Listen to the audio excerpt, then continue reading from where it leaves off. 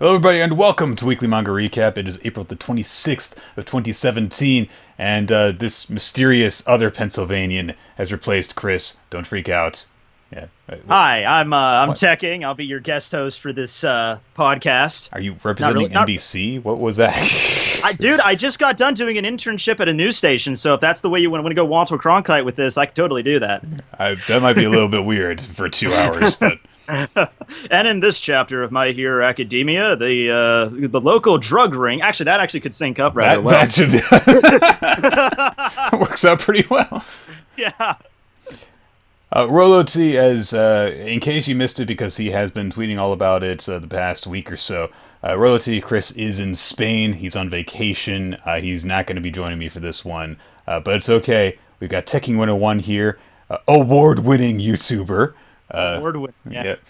Who's going to be talking manga with me this week. How you been, man? I think it's been since what, Bleach ended, I think, that we last got to talk with you? Yeah, I think it was the last one. It was either the competition we had, the quiz, or it was I think that's it. I think there was a video I did either after that with this. But it's been about 8 months since I've been on, so thanks for having me again. Thanks for being... Was that your first thought when it came to a guest host, or was there like a list of people? No, it was pretty much you. Like, okay. Yeah, I was thinking about like how, okay, I kind of want to be on the show again, but I just don't want to like send like, hey, I want to come on again, please let me back on. So it's always awkward. So I think, just let them if they feel like it, you know. No problems, man. It's synced up about right. So yeah, it's all good. Yeah. So we have a fair amount of manga to talk about this week. You read Hajime no Ippo, right? Like, you know that's like our recommendation we're doing, right? The nearly 1100 chapter boxing manga. You have read that, you know what? Right? Honestly, I've read occasionally. You know, when I'm bored and I've read everything else and I'm not doing anything, I'll read a chapter or so of that. It has guys with kickboxing, right? Yeah, sure, totally. Yeah. Almost, but almost. Damn it, I was close. But no, we're just gonna do our usual recap stuff. There are I think we've got 9 series to talk about this week. So yes. I think that we're just gonna jump into it. And okay. you already like read most of these anyway. So I actually do, and because of you gave me the list, and I went ahead and I read Dr. Stone and We Never Learn because they're relatively short. They're new. They're actually really good. I was actually really enjoying myself with them. We'll get to that. The only ones that we're like 90% there. The only ones I'm not caught up on are Food Wars and Seven Deadly Sins, despite the pleas from all my fans that keep telling me to read Seven Deadly Sins. So I can totally see that. It's a pretty intense series, but okay. But we're gonna do our usual run through, our usual order, which I'm not really sure how I ended up coming up with this order. Actually, literally just one time.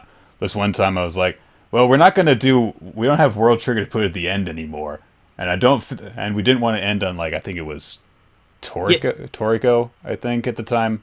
And so it was like, I wanted to ask you about that. Did World Trigger end, or did it get canceled or something? It's on hiatus. Hiatus hell, okay. Ashihara has been sick, and I think that he's at the point where he's almost recovered, but they're kind of, I guess, waiting for the right opportunity for him to come back. I don't know. Okay. Well, Fingers crossed on that. Yeah, fingers crossed on that series I don't read, but maybe I'll get into it. Actually, I love getting into series on hiatus because then I can just not worry about it. Yeah, that's what I did with Hunter x Hunter. Yeah. And then you did it again. yeah, and exactly. And again, and again, and again. It's going to come back again for a month. Okay. But yeah, let's do My Hero Academia, starting things off. Let's jump into it here. So, last time, all of the interning students were called into a meeting by Sir Night-Eye, who brought together all 3 of the hero organizations to discuss the 8 prefix of death. And the entire chapter is basically about this meeting, which actually there's a surprising amount of looking down on people in this. Yeah, I mean, it's mostly like the a few of the heroes that aren't that well acquainted with the UA students, and they're just like, these damn kids being here. What are they doing here? They're just holding us back. They don't know what they're talking about. Yeah, we have to explain things to them in this discussion. Yeah, we have to talk with these people in this talk. Yeah, you mean to tell me that in this meeting where we discuss the 8 prefects of death, we actually have to explain what the 8 prefects of death are doing? Come on now. I've got, I don't know, what the hell else does he have to do anyway? It's like, and of course, it's a hero that we've never seen before. Exactly. So he's just immediately now the asshole hero. Just carrying over the rich people from Black Clover to fill this role, basically. Oh God, yes, yes, yes. How can a peasant be a hero? Oh man, yeah, but it's a very dialogue-heavy centric chapter there. Yeah, we do get introduced to some pretty interesting looking characters, though. Like, I really like the Night Eye Agency psychic that we're introduced to, Centipeter. Yeah. Who is well? He's one of their what's it called? One of their branch offices sidekick. He's like, I don't think he's like an office like direct sidekick because that's like just Bubble Girl and Mirio. But this guy, I guess, was designed by a fan who won this contest, and it's a cool design. I mean, it is just this guy in a suit, but then there's a freaking centipede coming out of his neck. It's so great. I can't tell if his head is a centipede and it's just like a normal head that he has the thing, or it's like he's using it as like a scarf. It's a cool design, yeah. And I have to kind of wonder, is the hero, like, is this all his body, or is he like possessing a human body, or that he was provided, or that's kind of that he was provided, or that he just like hijacked. Well, that, or maybe like he was like donated a cadaver, or maybe it's an artificial body, or maybe he just has a centipede head, a giant centipede growing out of his neck. Like, I wonder if how he attacks. Does he just like stretch out his neck and it's like connected to his body, or if he just like leaves the actual body and that becomes the centipede and just attacks people that way? Yeah. I don't know. So there's a bunch of dialogue that does establish a bunch of stuff that we already know. Oh, we're investigating this group. They've made contact with the League of Villains twice. They actually have video of Twice leading Overhaul into the meeting and stuff like that. Yes. We find out about this actually part reminded me of Hunter x Hunter. We find out about the Hero Network, which is like the internet website, Skype thing that's exclusively just for heroes, and that's how they like communicate and everything. It's kind of weird, honestly. We have our own private internet system. Well, I don't know, but that's just how it goes, I guess. I mean, I guess they have to have a way of communicating with each other because, they're kind of like heroes. They can't just put that stuff out there. Random hero that is not familiar with the students is like, what are those UA kids doing here? And Fat Gum sticks up on their behalf. He like just springs out of his chair, and you actually see it flying backwards. I love Fat Gum. He's great. He's a really cool guy, honestly. Yeah.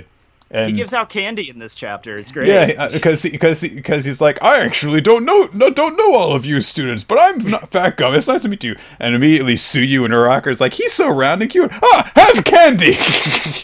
But then he immediately crushes it. Well, he has to make a point. It's like, he has to make the point. Yes. He's like, I'm adorable, but this means serious business here. I will not stand for this. It's a drug that destroys quirks. Oh, I crushed the candy. Damn it. They establish that Tamaki, a.k.a. Sun Eater, was able to recover from the drug that disabled his quirk. And he's like, yeah, I'm back to normal now. Makes a cow hoof. Oh, look at this fabulous cow hoof. If nothing else, I love Tamaki's like quirk, because I looked at that and I'm like, okay, that's something that's just took so much creativity to get that I've never seen before ever. That you can just eat something and then return to the animal of what that food came from, and that's very clever there. Yeah, the shape-shifting thing itself is like, okay, you've seen that before, but yes, but the methodology of how that worked, weirds up something that's already familiar to you. Yeah. Aizawa talks about the drug as well, because he says it's different from my erasure quirk. See, he explains it as, I am not attacking a person's quirk itself. What we call quirks are special additions to an ordinary body, or the plus alpha elements. Everything is plus in this plus world we live in. So he says, I temporarily stop those quirk factors from activating. I can't actually cause damage to them. We got Tamaki checked out at the hospital, and they said his quirk factors were damaged. Luckily, his body's natural healing was enough to fix the problem. So presumably, if enough of the drug is injected into somebody, it would cause permanent damage. Yeah, I mean, I looked at it like a damage to like the nervous system, like a little bit. It might be okay, but if you damage it enough, you're screwed. You won't be able to move it ever again. Yeah. That sounds about right to me. Yeah. Nerve, exactly, like a superficial damage, your body will heal it, but yeah, it's if you get your arm ripped off, then you can't heal that, basically. Yeah, or if you get hit in the spine or something. Yeah, I get you. And also, Fat Gum says, it's a bit difficult. We would have been in a bind because, see, the dart actually dissolved, essentially, was destroyed because when it entered his body. And the gun was destroyed, but since one of the darts bounced off of Kirishima's body, we got our hands on on a vial of it. And Kirishima's like, I was useful! Yes! So Fat Gum says, and our analysis of it reveals something very disgusting. They found human cells and blood. So we had theorized before that, hey, that little girl that Overhaul is with has all the bandages and stuff, maybe stuff is being taken out of her. It definitely seems as though stuff is going in that direction. Which I'll admit, I'm not a good Sherlock because I didn't come to that conclusion right away. They basically had to wait to spell that out. so later on, that asshole hero is like, "Oh my god, do we have to spell it out to you?" And I'm like, "Yes, please, could you, sir?" He just starts calling one of the students teching. Yeah. Oh my god, this is self-aware now. So Sir Night-Eye says, all right, the leader is Chisaki. Overhaul. Overhaul has the ability to both dismantle and restore. Dismantle, a quirk that can destroy and then heal.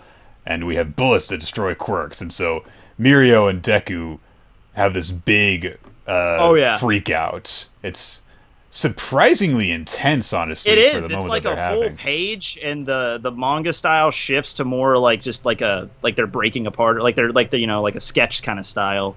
It's like everything is kind of being removed from around them and is leaving them alone in the world. Yeah, like when your first girlfriend leaves you. That's basically the same dish there. So anyway, yes. Let's just move past that. So. Yeah, Mirio and Deku are really upset because they realize that Overhaul's daughter is the source of all of this.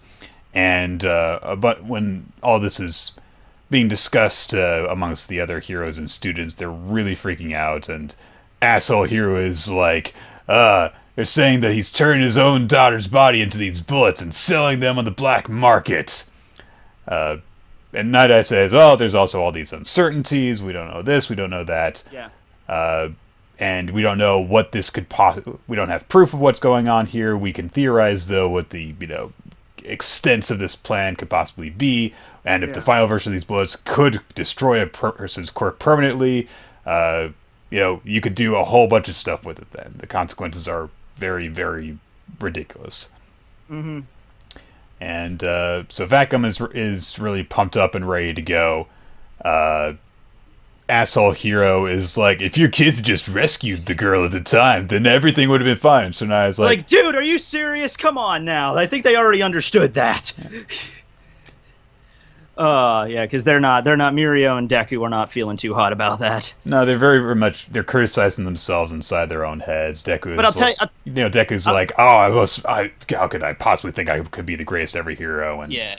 But it doesn't last for very long. Like, they realize, like, they kind of messed up, but they immediately, like, catch themselves, get back up, and get motivated to, like, okay, well, now we definitely have to save that girl. Mm-hmm. Yeah. So, it's a very talky chapter of My Hero Academia, but there's some cool bits, and it's a very important plot moving forward. So, and we still don't know what the hell the villain meeting was about. We introduced an entire other meeting after that one and then got through it. It's like, okay, guys, do you want to see a really dark meeting between the villains trying to figure out how to take over the heroes, or do you want to see, like, the Crime Stopper meeting between the heroes where they discuss, like, the hierarchy of the layout of the criminal network in the city and where the drug cartels are? Yeah, the second one, totally. Yeah. But, why not? Yeah, why not, right? I did. Okay, so Overhaul's daughter, I was like looking at this like, does she have like a particular quirk that can nullify quirks, and then that's why they put it in the bullets and they fired it off? Because I'm trying to understand what the purpose is of. If Overhaul's ability is to destroy, then maybe his daughter has a variation on that, like a specialized, destroy thing. So maybe that's what it has to do with. Like, it destroys something at a cellular level that's very specific. He could have done the same thing. He could have done the same thing that Endeavor did, where he just had a bunch of kids to make sure that he got the one with the right combination of quirks that he wanted. That's kind of fucked up, but it makes sense. Yeah, because I was just looking at his quirk like, okay, he can, break down the cells in her body and create these dart things, but how would that necessarily stop a quirk unless she had something with that too? So, yeah, I mean, I like the chapter. I used to review My Hero Academia weekly, and the reason I don't do it anymore is because I still love the story, but then you get chapters like this that are really long in dialogue, and it doesn't really fit with my kind of like reviewing style and stuff, but they're still really like interesting to go into. I'm still really into the story. It's just, it doesn't fit my style when I do the One Piece reviews or whatever, but yeah. Are you still on that Kaminari's the Traitor train? I haven't even thought about that in a while, but the last time I thought about that was it might have been kind of like a red herring, like more or less being kind of set up, but we'll see where that goes. I haven't really thought of someone else. What's your opinion on that? I'm on Hagakure. You hide the eyes, you hide the lies.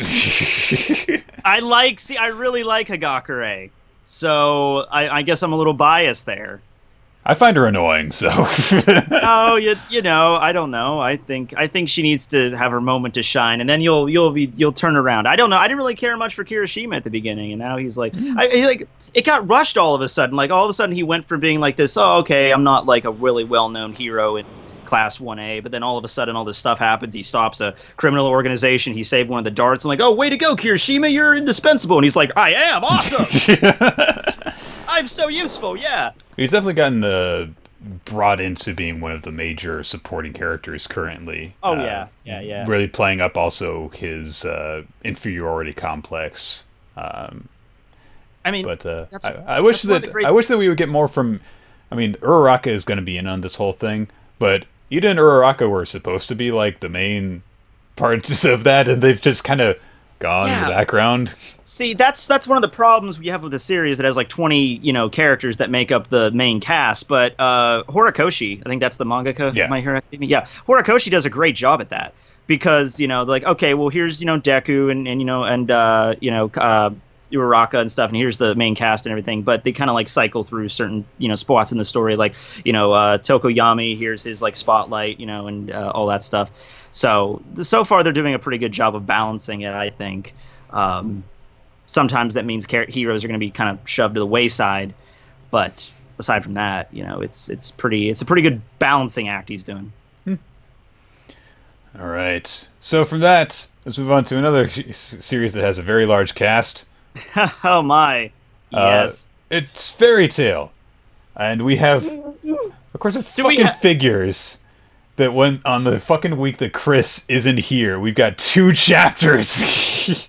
I mean, like, it sucks also that we never get 2 chapters of One Piece or 2 chapters of My Hero Academia, but every so often we'll always get, for any series we're going to get 2 chapters of, it's always going to be Fairy Tail.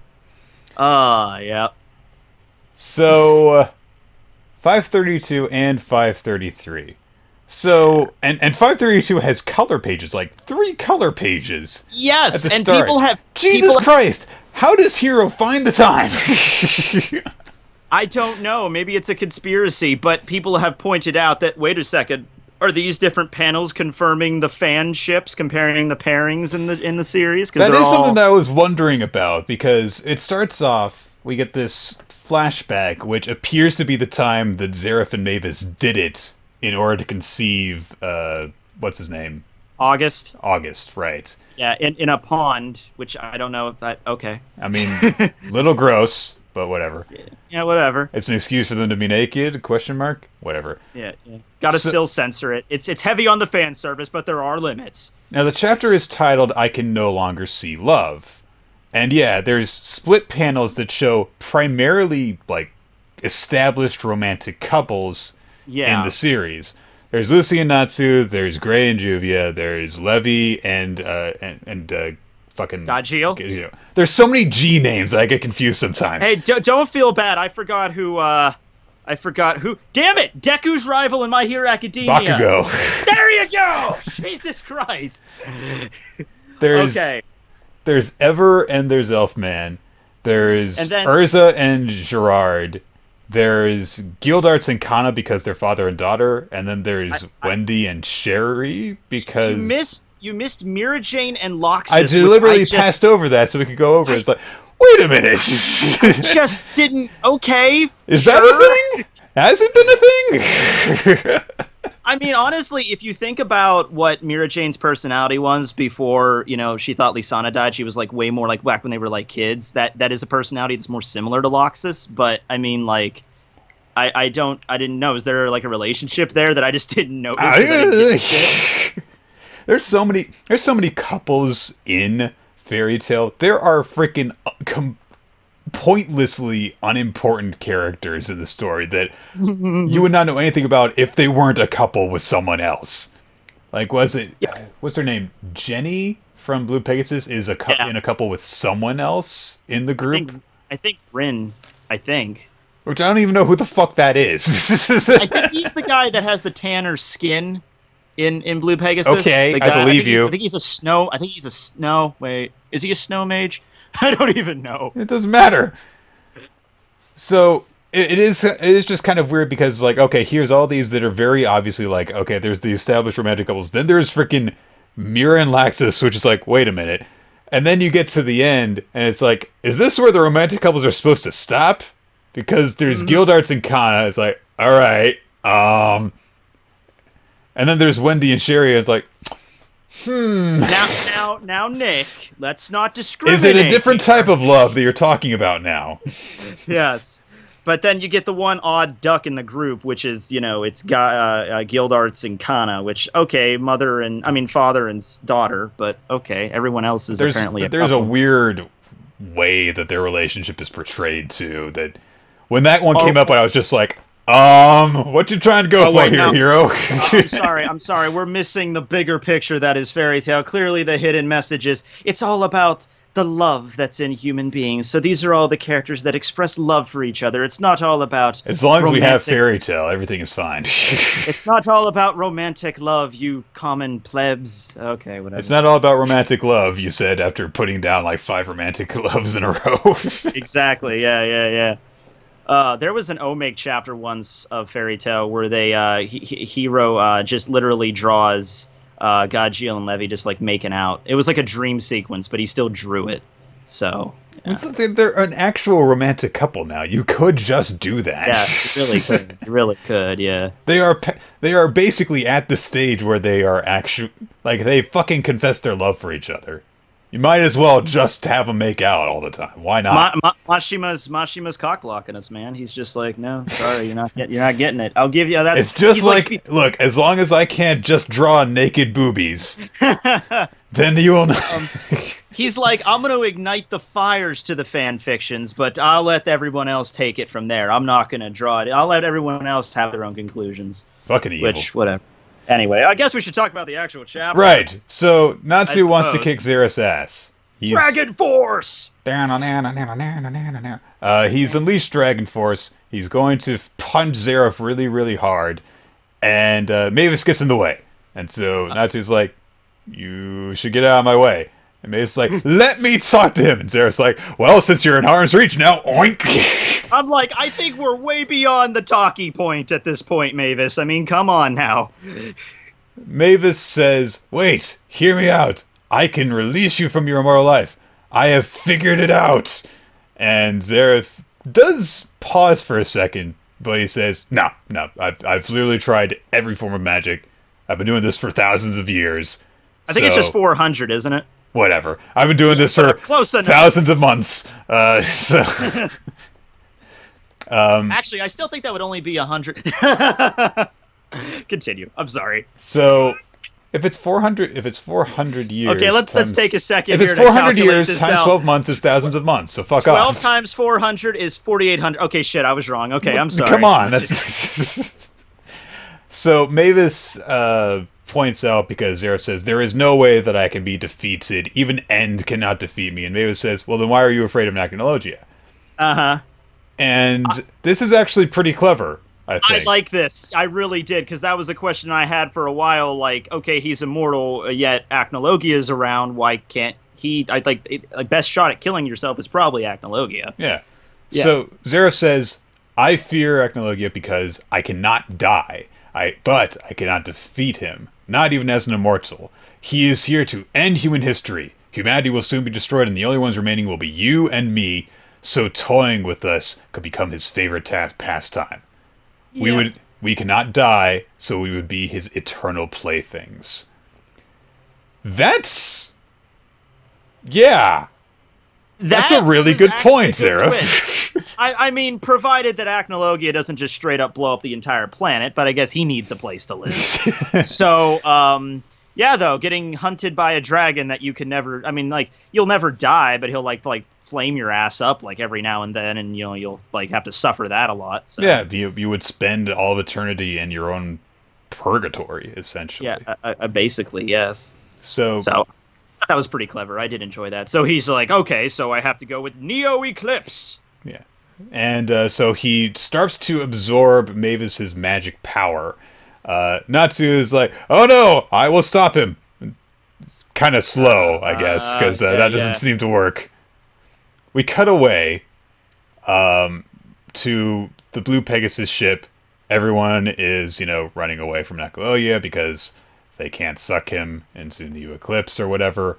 And he says, weirdly, he actually mocks them as he's chasing them, saying, as long as a dragon exists there, I will slay it. I mean, you could just say you want to kill them, whatever. Can he shoot fire? He can shoot magical blasts of energy, yeah. I guess like that they're... like a death laser or something, a laser. I guess they're just moving so quickly that he can't reliably hit them. I guess. Doesn't even give it a shot, though. That's kind of weird. But whatever. So, what's her name? Ancestor to Lucy. Lucy's ancestor. Anna. Yeah, that's it. There it is. That's it. I'm sorry. We've had so long to get to know this very important, intriguing character. I was gonna say Layla, but no, that was Lucy's mom. That was her mother. Yeah, that was her mother. They all look the same. I'm sorry. It's by design, but they do. they kind of... No, I mean, like, Anna has a few more lines under her face, although it's sometimes you can't see them. Like, they're really hardly apparent half the time, but that's pretty much it. So, just go by their clothes for the most part. Joel says he's going to buy some time for them to get away. I don't think he ever actually gets this chance. But, well, yeah, I don't think he does. Meanwhile, back with Mavis... she's still getting her magic power absorbed, and Natsu's apparently gone from trying to stop Zeref to just saying, stop that. Yeah. I guess we're meant to interpret that he's moving towards him, but it doesn't look that way. Yeah, because in the last panel before what we saw, it was like he was rushing toward them, and now he's just like standing there with like an expression like, get the hell away from her. I can't actually figure out what to do here. Actually, it looks like Zeref is like groping Mavis a little bit, but whatever. It is somewhat sexual, the way that he's got her. But I don't know. A lot of the interaction between these two has played off of that deliberately. So made all the worse by the fact Mavis looks like a small child. So yeah, that doesn't help things very much. So Zeref says, Neo Eclipse is a magic that lets a person live their life over. I'm going to return to my original self 400 years ago, when I had a family, when I had a beloved baby brother. I will never become immortal. I will die just like anyone else. It's too bad that we'll never meet, but you'll probably live a much happier life having never met me. So sorry, Mavis. And, the space-time continuum will be ripped to shreds and paradoxes and crap, but that's, I didn't consider that point. So, and then he also says, but also I'll make you a promise. Long before he becomes as powerful as he is now, I will kill Acnologia. I'll ask Natsu to fight him with me. I will see to it that he is no threat to humanity's future. So I will bid farewell to this world. Okay, so still kind of a douche nugget, but I mean, that was nice. Yeah. But Mavis says, no, you mustn't erase this world. This world is where I met you. Isn't that just so precious, Nick? So this relationship between the two of them has been very weird, honestly. I know. I can't tell because it throws in these moments that outside of context would, I think, be very sweet and really play to the fact that these two really did love each other. But it's got that kind of Joker Harley thing to it. It does. Where if you look at it all in context, it's like, yeah, really shouldn't be. You shouldn't be trying to get me to root for this couple, though, is the thing. Yeah. He is a world-destroying evil maniac. I mean, on the surface, it's like a really interesting relationship they've had. Like, they're two immortals, you know, one is, you know, the Black Wizard, and one is, you know, Mavis is very much full of light a lot of times, and like, they're immortals, but they fell in love with these immortal bodies, and just like, okay, that's kind of pure and innocent, but then, you know, you have moments where Zareth basically just uses her as means to an end a lot of times. So, yeah. So, Zareth drops Mavis, she falls to the floor, and, Zareth says, she's not dead. I just sucked all the magic out of her. I bet you did. Sucked her dry. Yeah. Oh, yeah. Okay. And so he unleashes Fairy Heart. Huge explosion of magic goes across the frickin' landscape out through the buildings outside. And Zareth is gone all one-winged angel at the end of the first chapter. Yep. He is now Zareth the White. With infinite magic power. Yeah, totes. Yeah. Totes, buddy. Oh, wait. Okay, so wait. You mean to tell me that the cliffhanger of a fairy tale chapter ended with a really cool setup for a really cool design of a power-up? I've never seen this before, Nick. I think this is going to lead to a I've never cool seen that payoff. happen in manga in general. Well, it happens in fairy tale a lot, and he always drops the ball pretty soon. Case in point, God Serena. Oh, God. Oh, yeah. Dude, look, I wrote like a 5-page, you know, essay on notes. I got a video all set up, ready to go. It's just that with it ending, I was going to do it a few weeks back, but I'm like, you know what? It's ending soon. I'm just going to wait till it's all done, and then I'm just going to launch into like a whole hour-long video discussing it. So, I mean, just God Serena. I've been analyzing so many different like tropes and stuff in this story. It's more than I care to, but here we are now. So I mean, I'll bring this up now, I guess. Like, his whole thing is to travel back in the past in the Neo Eclipse, so I guess... Yeah, he's got to get back. He's got to get back to the past, you know, Samurai Jack. But, I mean, like, I guess the infinite magic power, Zareth the White, I guess that's necessary for it, but we'll see next chapter, I guess, what he does with it. Oh, yeah, I guess we will. Right. Oh, Chapter okay. 533. We'll see you back here in 2 seconds. Future Matt has to deal with... Oh, shit! So, we see a lot of the aftermath of the explosion of magical power that Zareth sent out when he transformed. A whole bunch of the members of Fairy Tail are kind of picking themselves up, talking about a couple of different things. Nothing really especially important. We see this one scene of, like, a bunch of different people just worrying about a bunch of different other people. Makarov's still dead, so that's... He's still dead, yeah. That's consistent, yeah. We cut over to Lucy and Gray and Happy. They still have the End Tome with them. And so Gray's like, what the hell is this anyway? And Lucy says, it's high-level organic link magic. I think that this book is connected to Natsu through an organic link. Maybe we could overwrite the words. Yep. This is what this is. So let me translate that for you. And then he lived happily ever after. Let me translate this. Holy shit, great! We just discovered the script to Fairy Tail. We can rewrite anything we want now. Man, there's a lot of pages dedicated to me being in sexual compromised positions, huh? Yeah, like, oh yeah, there's that time I showed my ass, and there's that time that my boobs got bigger, and here's that time. This is all over the place. What the hell? Okay. So Gray doesn't have a problem with the mere concept of, oh, sure, we can just rewrite the book. Why not?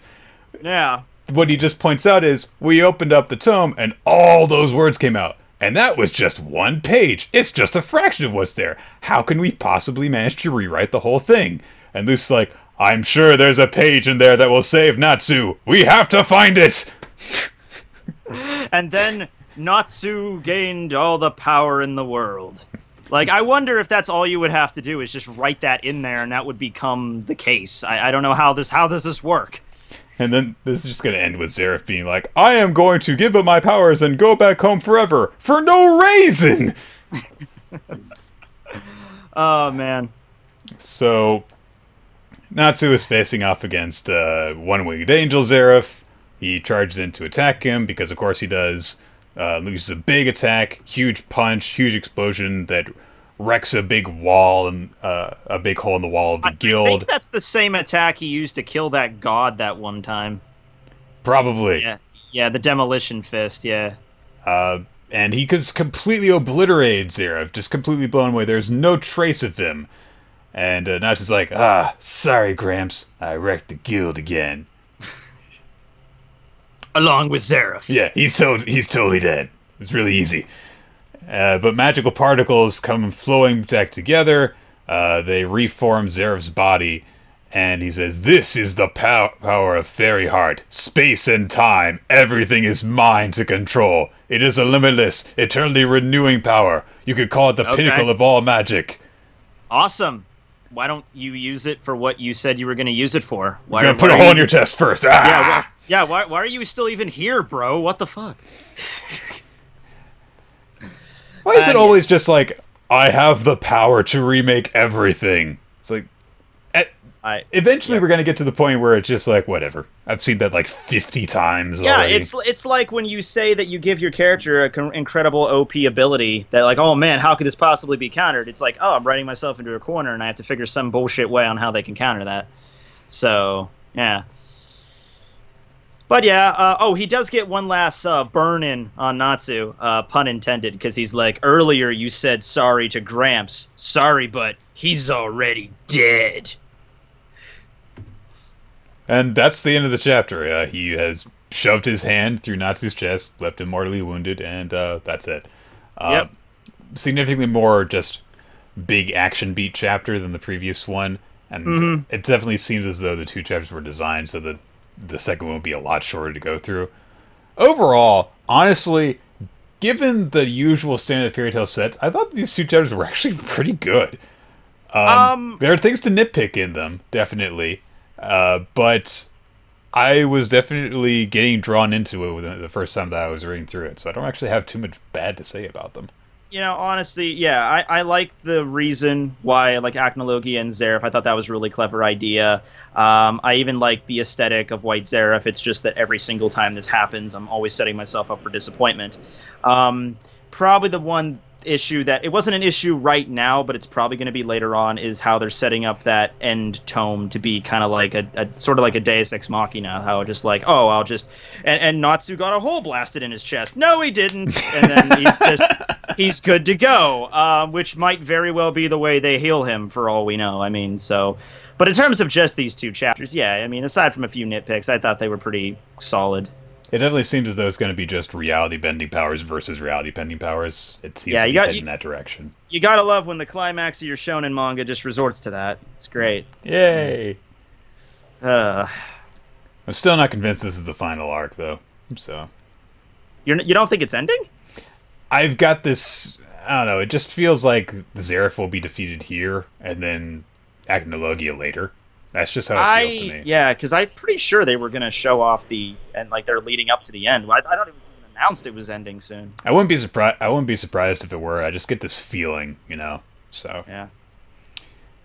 Okay. But anyway, let's just move on. I'll get through Food Wars fairly quickly since Food Wars is one of the two chapters I did not. I'm not caught up. I read the chapter, but I'm just not caught up with the actual series. So you probably don't know too much about what the hell is going on here and why there are students that are just in a jail cell. And you know what? I saw that and I was like, oh, okay, here's the one team. And the translation I read called one team the Rebel Alliance. So I was like, okay, well, whatever. And then you get to a bunch of students just in cages, like, what the fuck? Isn't this like a cooking competition? Why are they actually being held captive? Like, are they going to die if something goes wrong? Like, what the hell? So, it's Soma versus Kinokuni still. The dishes have been presented. This dish is all about the judges who got their big introduction in the last chapter, trying out Kinokuni's dish. Soma is perplexed because I don't know their names yet, but the female judge who is dragging the books around, she's just got this table set up behind her, which is just, oh yeah, I got all the past versions of the WGO for reference. Just brought them all along here. You know, why not? Yeah. And so they start eating, and they're slurping up the soba, having a good time, and they're like, oh yes, we must do. But now I should try a little bit more in order to make sure to properly analyze it. My bowl is empty.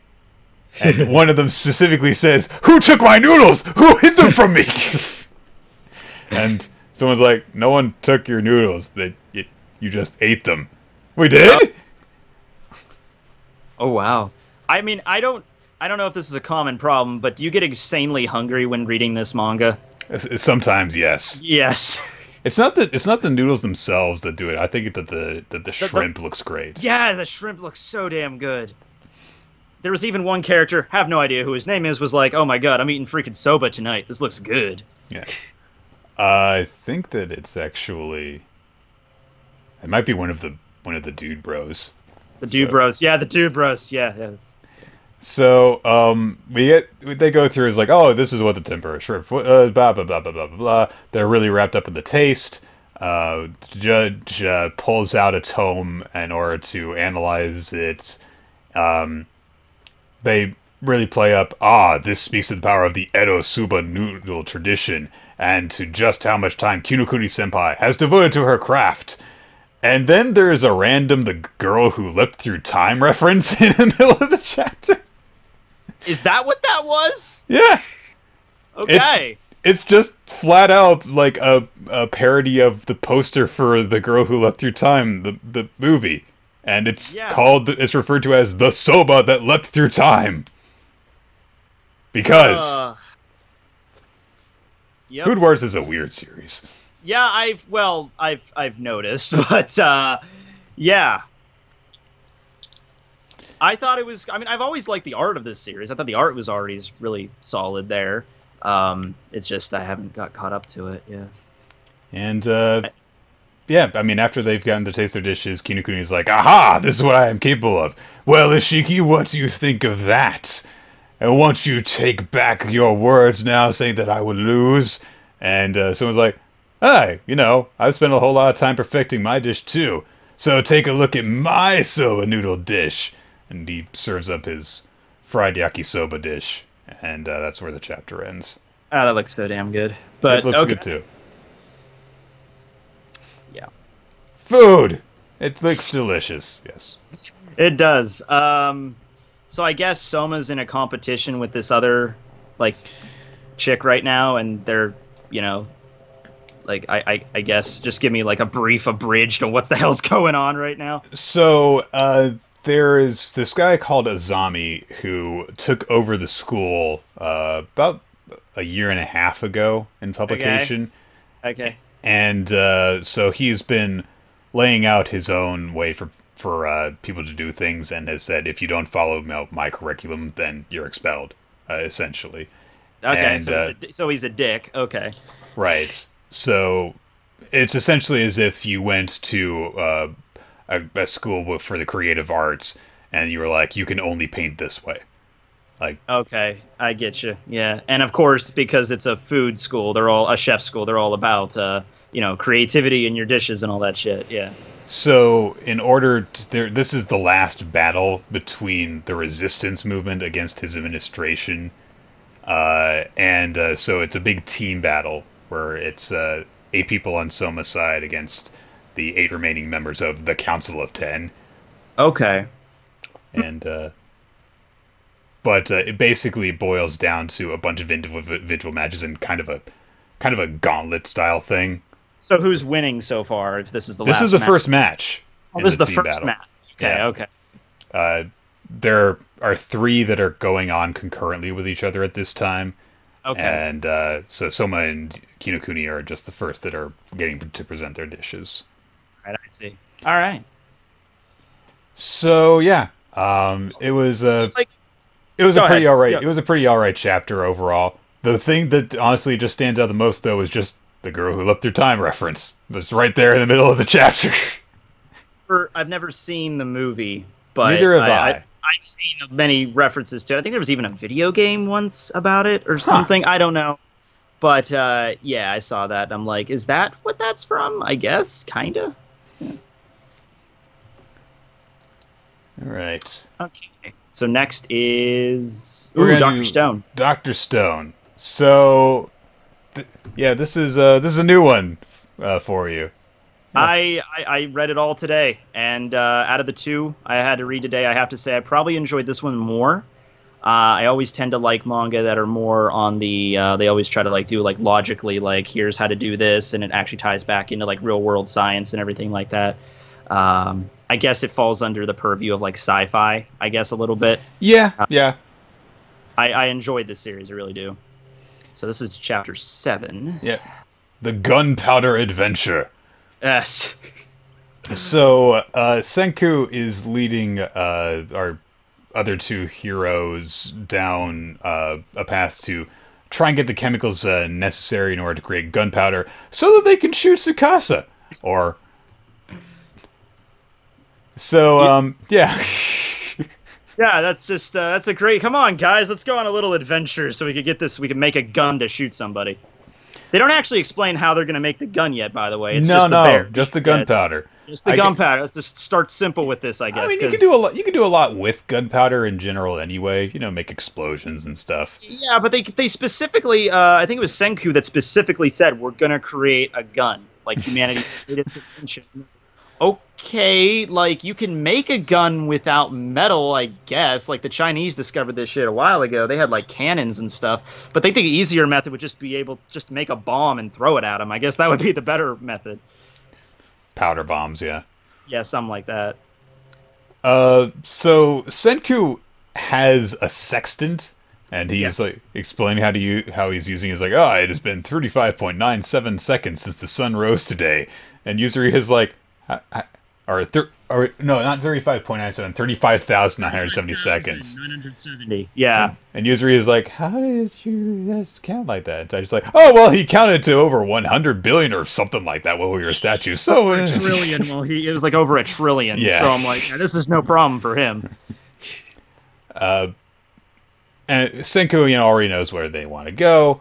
And he says that, I think that we're near Kamakura, but I don't know what our exact coordinates are. And so Taiju's like, okay, well, we could use a building as a landmark. And Senku's like, well, all the buildings will have rotted away. So, nope. Nope. Sorry. But Yuzuriha happens to notice, hey, there's like no plants growing in this spot here. And they actually do have a landmark. And Senku's like, we are 35.19 degrees north by 139.32 degrees east. Because, he can just know that shit. Yeah, I understand he's a smart dude, but he knows the exact Latin language of this one location that he did not know was going to be relevant before the event occurred. He just happens to know this exact Latin language for this exact, landmark. But okay, fair enough. And so they come across this massive statue of a Buddha, and we get a little flashback to Yuzuriha's past, where apparently she had the same fucking headband as she does now, and that's what that was. I thought it was like a headphones or something. I'm assuming that it's a headband until proven otherwise. So. Yeah. Okay. Fair enough. I guess. We get a little flashback from her perspective, where she visited when she was a kid, which is kind of cute. Yeah, and she starts to cry, mostly because, this whole, 3,000 years have passed. It's kind of like she just had to deal with that like a few hours ago. She just woke up and just got thrust into all this. So kind of nice that they're taking time to actually address that she's not really acclimated to this yet. Yeah, because she's crying, and she kind of puts on like a brave face even while she is crying, because this really drives home for her, seeing this statue. And the fact that it's so aged and broken down, like it really did happen. This really is thousands of years in the future, and my mom and my dad and everyone knew they're all gone. And it's really weird because she's saying this while she's smiling, but she's very clearly broken up about it. There is also a bit of a... This moment is kind of broken up by Taiju freaking out. I was like, who made you cry? What happened? Is that big guy? I'll fight him. Is that just the Buddha statue? Oh, okay. Well, Taiju is kind of a Buddhist, isn't he? Because he's, he prays occasionally and stuff, so he's kind of, like, I think, into that.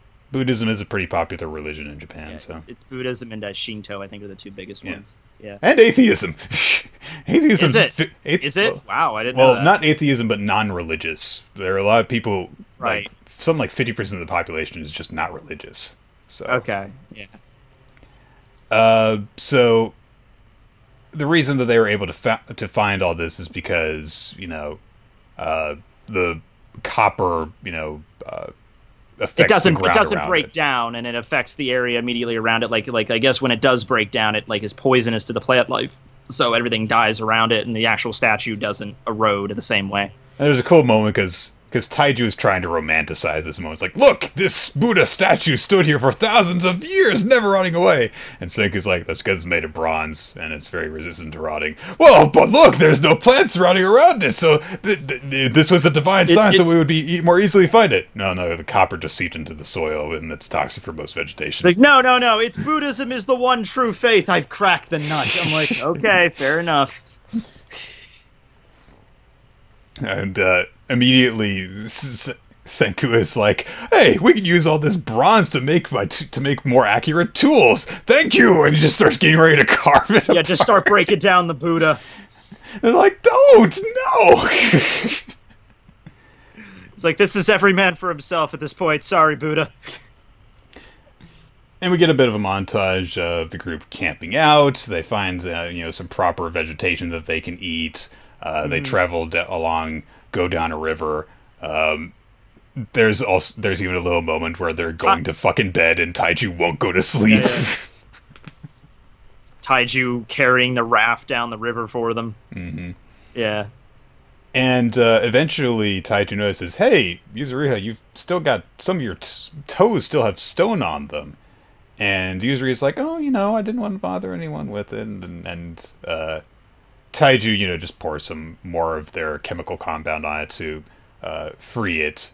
And they talk a little bit about the stone process, what happened with their bodies. Because Senku points out, we've got these cracks on our face, but we're still alive, even though that little damage occurred. Yeah, apparently, if you're broken up, because we've already established, if you're completely shattered and you use the potion, you'll just turn back into a corpse and you're dead. But I guess if you have small, minute cracks on your body, it'll just forcibly seal it up, and you'll have these permanent scars, but that you won't be dead. Mm-hmm. So it's a cool look anyway. And of course, fucking Yuzuriha doesn't have any scars on her face because she's the pretty girl. Yeah, she's the beauty of the manga. We can't have her. I mean, I don't know. I thought it'd be fine if she had one just for consistency, but whatever. I think it has to do also with the fact that her body was protected by the tree. Yeah, it was protected by the tree. So, Taiju's was... We don't really know what happened with Senku's, but Taiju's was, carried down river and everything and landed into that cave. So it probably suffered a little bit of, superficial damage there. And so while this is going on, we cut over to Shishio, and he's just... It's this great panel to cut over to him because, we first it's, a far out shot of their original campsite, and then it zooms in, and it's just this long panel of him. Like, you could just freaking hear the drums in your head as he's preparing his hunt to go on. He's got the lion pelt around himself, crouched to the ground, analyzing the footprints. And he figures it out right away. He's just oh, it makes it seem like they left in a hurry, but no, I know they didn't. They're gonna go, and he figures out they're going to this place to get gunpowder. Yeah. So Chris and I were talking about the levels of intelligence for the three guys in the group because we know very little about Yuzuriha. So she was just revived. She seems like she's I don't know, I guess average intelligence as far as I can tell. But at the time, we were talking about, okay, Taiju's a fucking dumbass. Senku is absurdly intelligent. Tsukasa seems like he's of roughly average to above average intelligence. Yeah, I would. Oh no, he's definitely above average intelligence. This chapter definitely clinched it. There's just no way. In fact, it's even almost close to Taiju, and I mean, it's close to Senku in a sense, because he figures it out. Like, are they going to make gunpowder? What do they need for gunpowder? Will they need this thing? We're going to find out. And then he's like, "That's the location where it'll be nearest. That place. That's where they're going." And unlike them, they don't need a sextant. He doesn't need a sextant or anything. He can track them using his skills, and he can find them like that. So this definitely really plays up his abilities overall. Because we're cutting back and forth between the group relaxing in some hot springs that they have found, which Senku also says, "Hey, and also there's a chemical here which we can use in order to make black powder." And then he's just like, "They're going to Hakone. I must stop them before Senku does this." Exactly. This guy's getting just more and more... He's really been growing over the course of this story since his introduction, just getting more and more ridiculous and more intimidating and evil looking. I'm not sure how I don't think I like Tsukasa very much. I mean, just from the moment he showed up, and he's just like, "I'm a high school student," just punched a lion in the face. And I'm like, okay, then, that seems... all right, I'll deal with it. It's a manga.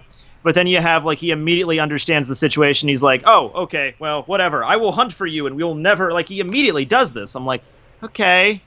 And it's just, I don't know. I can't get a lock on him yet. I don't know what it's going to happen. I don't know if it's going to be, a moment where they actually kill him, or if it's going to be, they manage to keep him around, and he turns over a new leaf. I have no idea. I can't get a beat on him yet.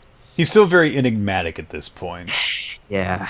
So I do think that there's going to come a time where you really do come to grasp what kind of a character he is.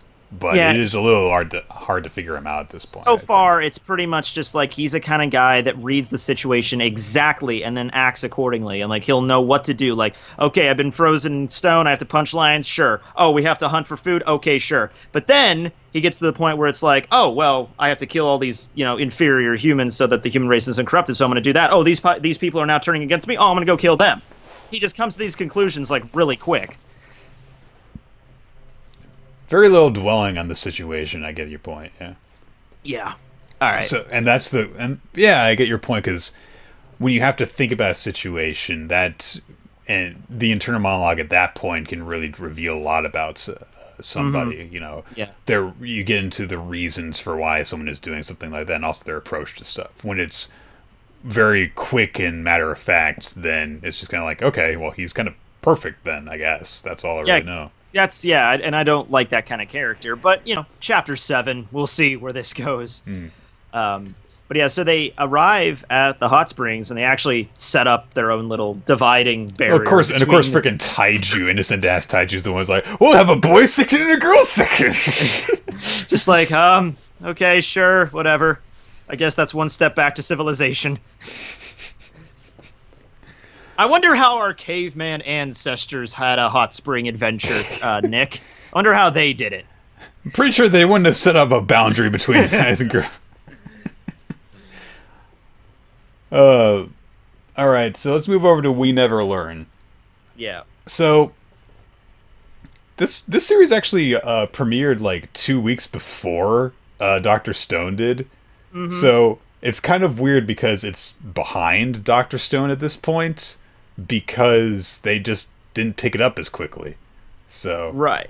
I mean, with that being said, I really enjoyed this. Is chapter 6, right? Yeah. I think they're a little bit more beyond that, because I read the entire thing because I really liked it.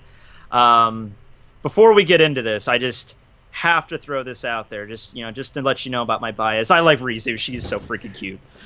I felt like I might tease by saying, "Who's best girl for you?" There's three of them, so there's three of them, so there's a harem conversation, so you have to have a best girl. Who's yours? I think I like Rizu too, honestly. Damn you! Well, because I fucking hate Aruka. She's annoying. And then Fumino is kind of she's nice, but she's kind of standard.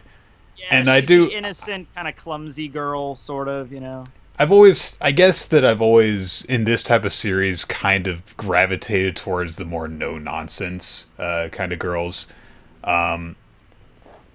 I don't usually do that, which I find it weird. But yeah, I don't know what it was there. You can just say it's because she's got the biggest boobs. No. That's not the only reason. That's a lecture. She wears glasses too. There's more to her character than her breasts. I don't know. Judging by the way that Haruka treats her, I guess well, that it is. You've got big tits, Ogata. I tend to like girls that have shorter hair and glasses, and then I think that's fine. It's pretty smart spec, so that's that. This is question 6, or chapter 6 of We Never Learned. A genius's conception of modern technology is X. And we're introduced to the chapter-long problem, which is that Ogata's got to do an essay, an argumentative essay. And it's kind of odd because they're in high school, and it's sort of like the positional paper that you would have to do in, like, middle school, I was thinking that, especially since this is, like... basic paper topic. This is third year, and this is a Japanese high school. This ain't no bullshit. This is a Japanese high school. And it's just like, oh, I just have to do this really basic, like, intro, body, conclusion, period, the kind of thing. We would even do those, like, beginning in, like, 5th grade in, like, elementary school. And unless they do this kind of thing like every week, but it's set up like they don't. This is just like a normal assignment that they have like a few weeks to do or days to do or whatever. I don't get it, but whatever. And all the other students they have established that each of the girls is completely clueless in the topic that they want to pursue, but is a specialist in the other. Yes. And they're getting freaking like zeros or single digits on their test scores and stuff. So I get that they're completely incompetent about it. But it's weird because the way that Yuga ends up introducing, here is the basics of essay writing and all that crap, it's like he's explaining it to her and also explaining it to the audience. Yeah. So... maybe the Japanese don't write essays as much, Nick. Maybe I don't know. They're more based on mathematics and chemistry and science and shit. I don't know. I guess it's entirely possible that that's the case. Or maybe the author just expects that... Well, I don't know why that would be either. When you think about... It must be like a high school... Just like a high school thing that they start doing this in. Because you've got to think that, like, the key audience for a series like this would have to be, like, 12 to 18 or something like that. Around there, yeah. So this has to be for the sake of, like, the younger... Jump, correct? Yeah. Right, so this has to be, like, for the sake of the younger edge of people who are reading this series. Oh, man, I can't wait till they get to the chapter where they explain how to write a scientific report in all the context there. If you've ever had to do that, holy shit. Only a couple of times, thank God. They break that down. Like, I remember I got in trouble just because the layout of the cover page wasn't accurate. So, I mean, they're really... Although I do love what Rizu does here. Because Yiga brings up, like, well, have you tried entering it before? And Rizu's like, oh, I've tried entering them before, but I immediately get them rejected. And what she does is literally just like, here's my topic. I have no interest in this topic. And he's just like, yeah, you have to redo this. And she's like, I don't understand, but I don't understand. I can't talk about something I don't want to. She's got a point. Well, you know what? I mean, okay, there's a lot of stuff in high school that I had to do that I didn't want to do. But the one thing I thought, I still did it, and I understand why I had to do it. But the bullshit thing was page lengths. Like, this has to be 8 pages long or whatever. I'm just like, you'll get how long I think I could talk about this subject. I'm not going to draw it out longer than I can. But that's me. That's why they tell... God, I remember that they eventually proposed... That eventually one of my teachers came up with the... Just said, like, you need to just have a whole bunch of source material to draw from and just introduce a whole bunch of topics to explain where you came with your point. I'm just like... That's a lot of work. Yeah, man.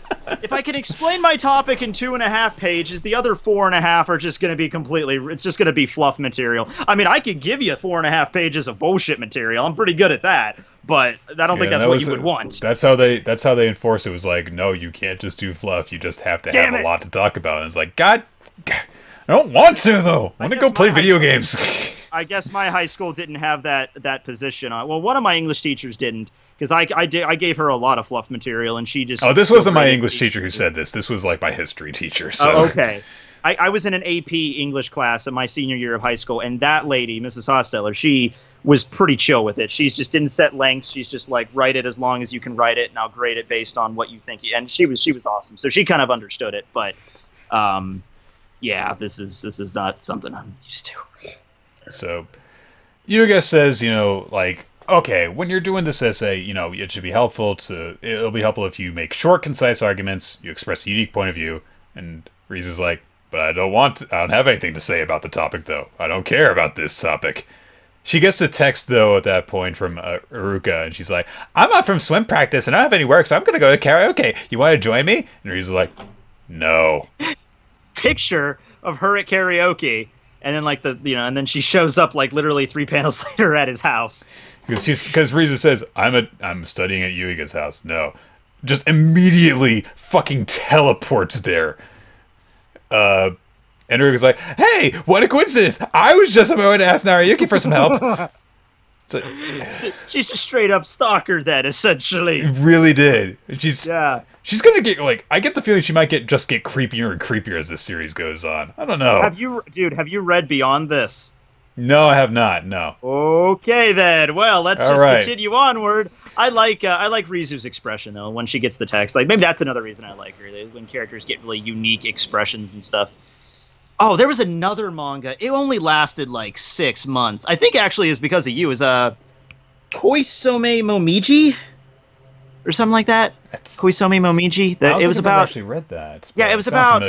It was about like autumn leaves in a play and a lady. Anyway, there was a lady in there, and she had a really unique facial expressions all the time, and I thought she was an interesting character. It was canceled after like 20 chapters, but that's the big thing for me, like the character expressions. But a lot of romantic comedies get canceled very quickly. So yeah, that's. But it's one of those cases where, because Shonen Jump does this, where it's like, okay, we have to have this type of series and this type of series and this type of series. Nisekoi, after it ended, they're like, okay, we've got to find our next romantic comedy series. So yeah. If this one does end up getting canceled, you're going to see another one very quickly afterwards. Yeah, so it's more of a matter of, I guess, quantity over quality, I guess, in this case. It's just like, one's gone, we just pick another one off the conveyor belt. Pretty much. So, So, Uruka's, like, very transparent about the fact that she just wants to spend time with Yuiga because Rizu's doing it, because she's like, oops, I forgot my study supplies, dude! Yeah. Did you touch my man? So all of a sudden the power goes out, and I love Yuiga's reaction because he's like, I'm sure I paid the electric bill this month. Yeah, I'm like, come on, it's kind of sad because he's like, oh yes, that's right, he's poor as shit. Oh, that's kind of sad. But they quickly realize, oh hey, the streetlights are out, all the neighbors' power's out, so it's a blackout in the area. And Uruka's like, oh, well, hey, this will be exciting. It's a blackout. And, but Rizu's just like, what's the big deal? It's just a blackout. But she's like inching closer to Yuiga. Just kind of brushing up against him. And Yuiga's like, are you afraid of the dark? No, not even one picometer. Just still leaning up against his shoulder. Yeah. And because their phones are shit, Uruka and Ogata's phones run out of power immediately. Well, I mean, to be fair, they are high school girls, so they're probably on their phones 24/7, so that actually kind of makes sense a little bit. But I actually am just, this chapter just, like, increases the obliviousness a little bit from Yuiga's perspective. Oh my god, it's so ridiculous. Because Ogata, they're left completely in the dark, so Ogata is grabbing on the sleeve of his hoodie.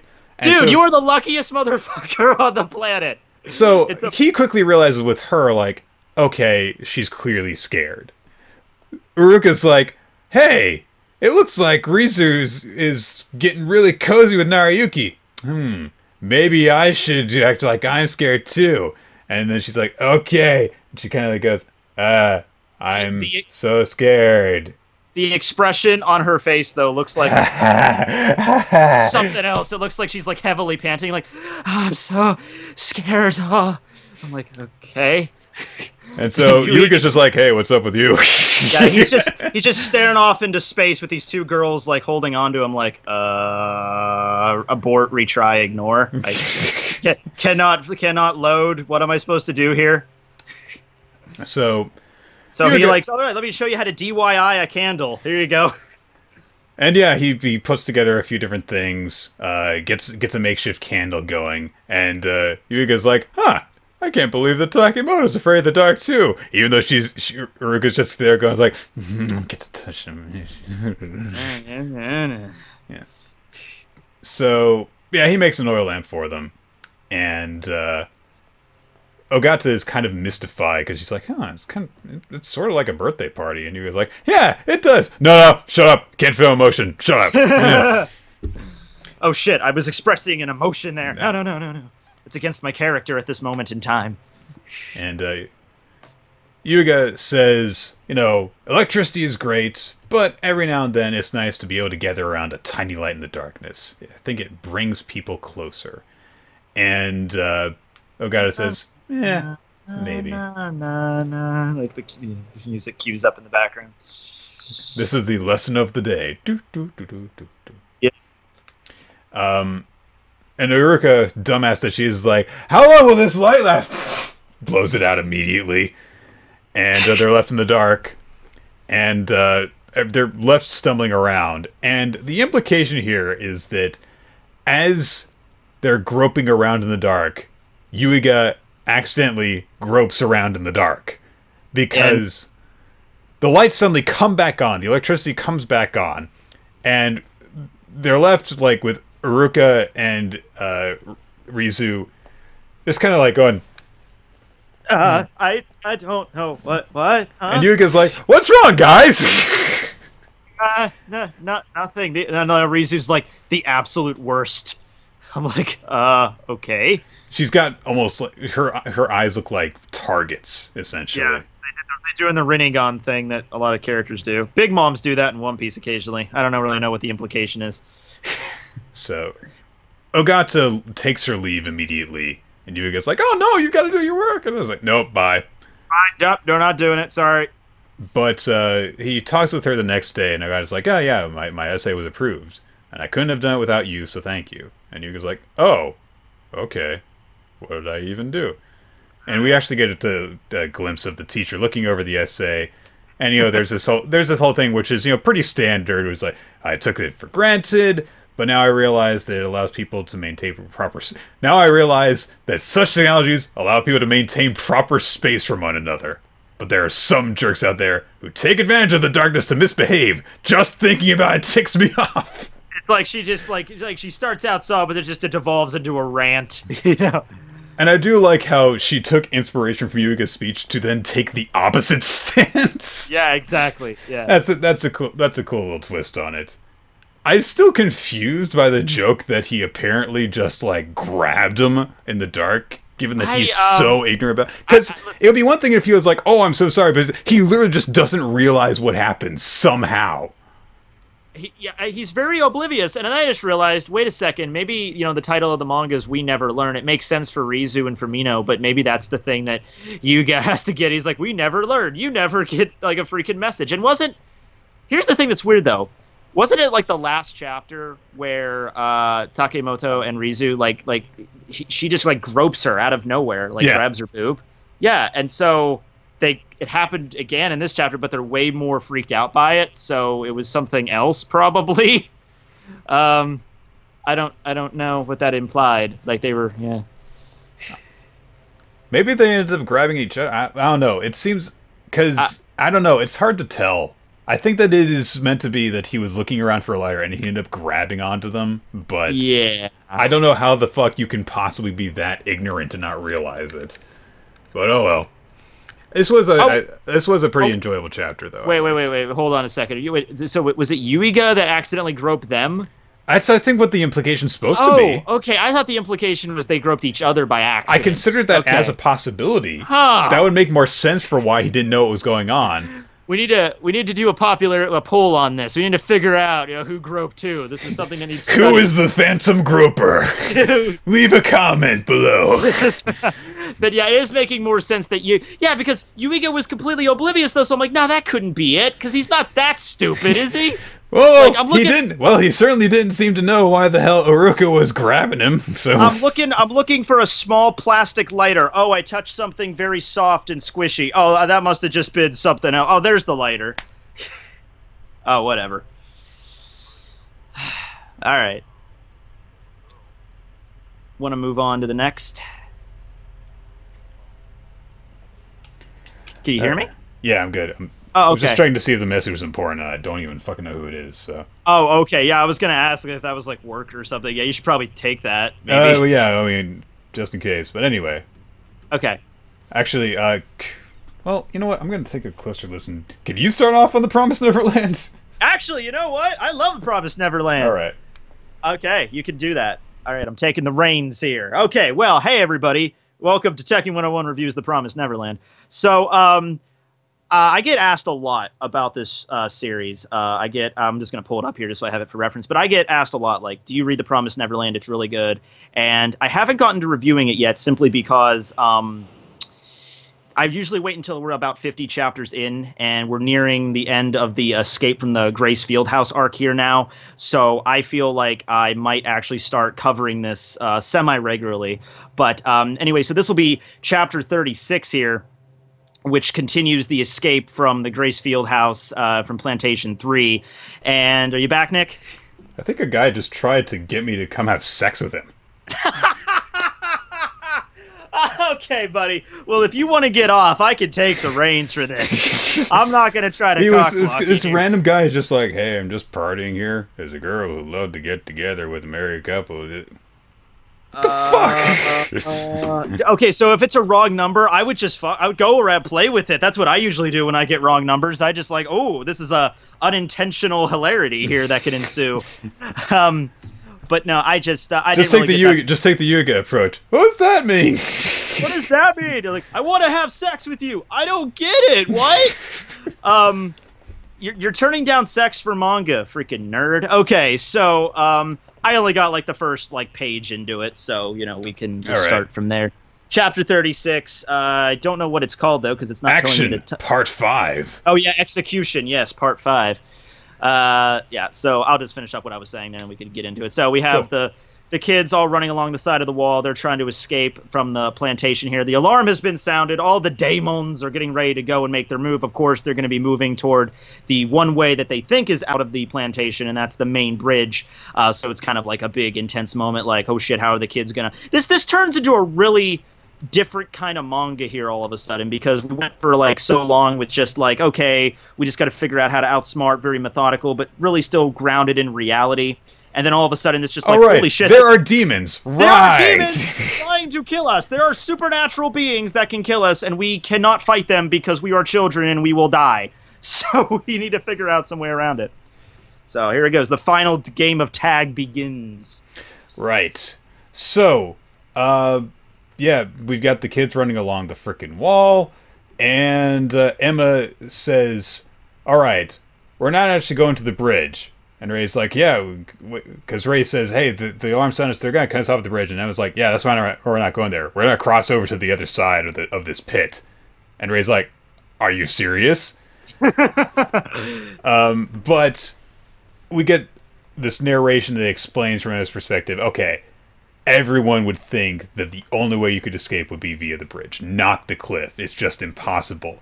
Mom and the demons think only the bridge is possible escape. So that's why we'll escape over the cliff. And this is established in Norman's note, his plan, because Norman's thought of fucking everything in this note that he's left for her. So he says, okay, if you have 2 months to prepare, if you get all the supplies ready, you can do it. And we see that Dawn has prepared a grappling hook, a rudimentary grappling hook, using, I guess, still bed sheets and rocks. Yeah. And he manages to do it. He manages to get a good grip on one of the branches on the other side of the cliff. Batman's the shit out of that. Yeah, he gets specifically a coat hanger and uses that as a zip line across the rope that he has set up.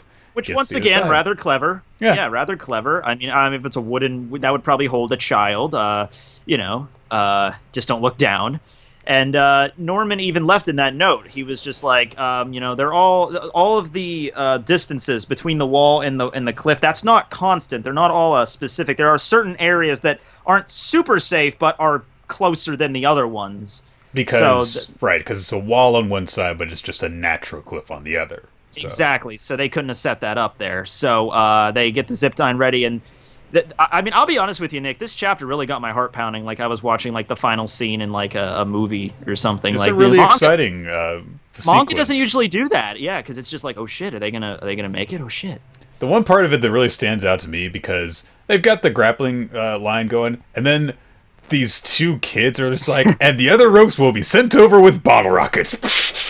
Hey, you know what? Whatever works. I mean, I would question they might not be powerful enough to carry that heavy of that long of a length of rope, but hey, I mean, use enough, whatever. Okay, sure.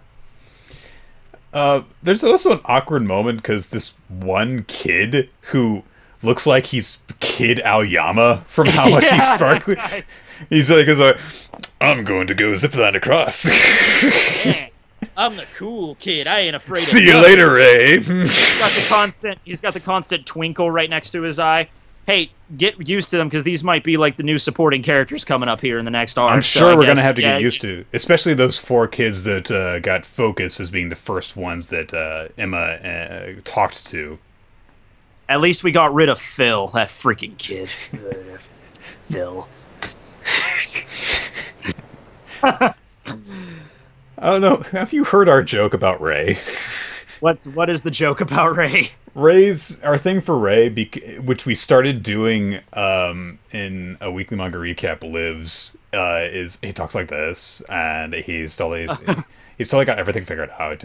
Like he's like if you guys had your baby memory still, then you would understand that going vegan is the right way to go. It's better for you overall, and just makes you just like generally a better person. Unless you style your hair like this with a whole bunch of it over your eyes. And so he talks like a Valley Girl from the mid '90s. Okay. But a holier than thou, holier than thou, yeah. I can kind of see that, yeah. So Ray is freaked out over this because it's one thing that they have this whole plan in place, but he's really taken in by the fact that all the kids are so brave in the face of all of this. And that's that thing, like you said, the holier than thou. He didn't really ever consider that these little kids would be able to be of any help at all. They'd just be a detriment to them. This entire time he thought, we're going to have to leave these kids behind. Only Don and Gilda could possibly keep up with the 3 of us. And they're getting stuff going. They're all just waiting their turn, getting themselves set. Then Norman comes back to life. Sure, totally. And, not just the fact that they're being brave in this one moment, but he realizes, wow, for the past 2 months, these kids have been preparing and all for this moment. And yeah, just as Emma had hallucinated Norman a little bit before, Ray has the same hallucination. Apparently cutting your ear off has a very specific hallucinatory effect. Dude, I saw a thing that people are just calling Norman he has Jedi ghost powers. And I'm like, oh, okay, yeah, let's go with that. He's like, I will guide you, my friends. I am one with the Force now.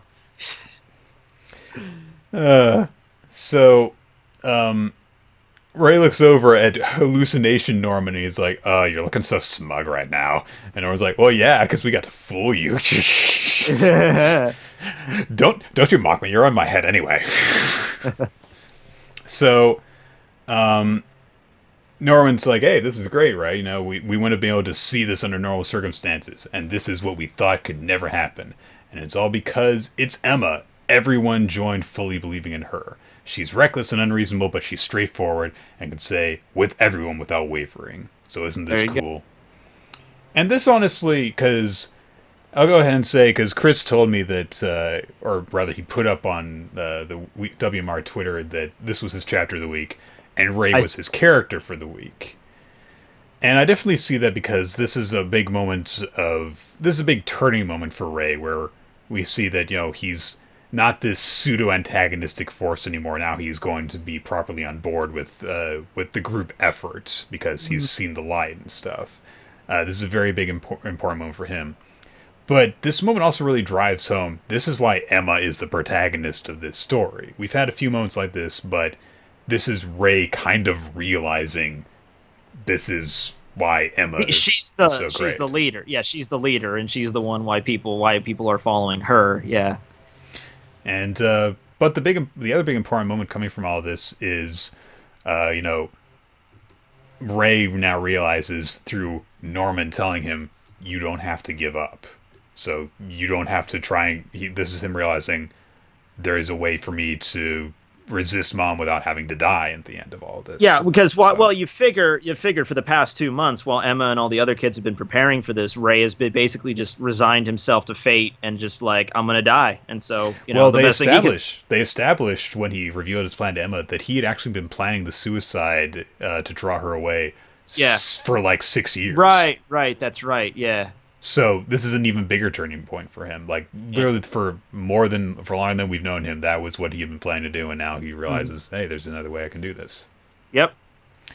So we cut over to Isabella for a bit, and she's like, how have those kids not shown up at the bridge yet? Yeah, something's up. And so she's like, hey, maybe they could have climbed down into a different plant to hide, or no. Oh, no shit. way! No fucking way they thought of that. So, and that woman can move because she gets going. though to be fair, the way that layout was on Norman, the place where they're crossing is like the wall, like right to the like the plantation over, like 3 or 2. I mean, 4 or 2, the one directly to the next of plantation 3. So it's not like on the other side of the walls or anything like that. So she doesn't have to go. She doesn't have to go straight from. I don't think that she ever actually left section Plant 3 though, because she's still on her radio. No, yeah. Well, it's a portable radio. I knocked my mic over there, but it's a portable radio. But I don't know if she left Plant 3. I don't think she. I'm not really sure. So.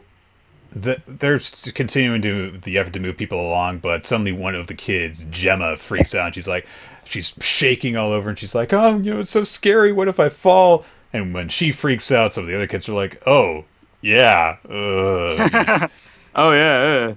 And Emma's like, "Oh no, this is bad." But immediately Ray just scoops her up, and he's like, "Hey, it's okay. We'll go across together. You know, tie her around my waist. I'll carry her across, and we'll go like that. It'll be fine." And he also stops to assure the last 2 kids aside from her and Emma, saying, "Hey, are you two going to be all right? You know, going across yourself?" And they're like, "Yeah, we'll be fine. We got this." He goes across the line, and it's like, "Oh, wow, Ray did a friendly thing." I think this is really going to be a turning point for Ray's character, like you said, and moving forward from here. Yeah, he's not going to have the same kind of attitude he had up until this point. And there's a big speech that he gives in his in an internal monologue. It's like, you know, a destiny that couldn't be changed no matter how much I cursed it. My lonely battle, not being able to reveal the truth or save the others. If you can't do something, you have to give up. Wishing for more could cost you everything. I was scared, frantically just trying to stay in the moment. I wanted to chase an ideal, but I couldn't. But now, am I allowed to chase it? Am I allowed to wish that no one will die for a future that is like a dream?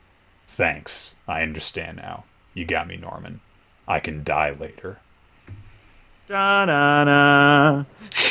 And we see that it's Emma who's the last one on the wall, and that's the kind of heart beating moment. That's like, oh shit, shit. And there's a moment because Emma is standing up there with the last 2 kids when you see Isabella is now on top of the wall. She's racing towards them, and there was definitely a moment where I was afraid because you see all the kids on the other side, and then Emma looking behind her as Isabella's approaching, and because of the way that it's drawn, you think, no, is Emma gonna be stuck there by herself at the last, because she caught them at the last minute.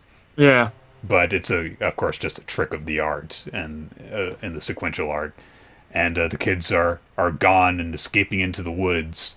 There are lines and they've cut the lines behind them so they can't be easily pursued. And Emma just catches a glimpse of Isabella on the top of the wall as they fade into the darkness.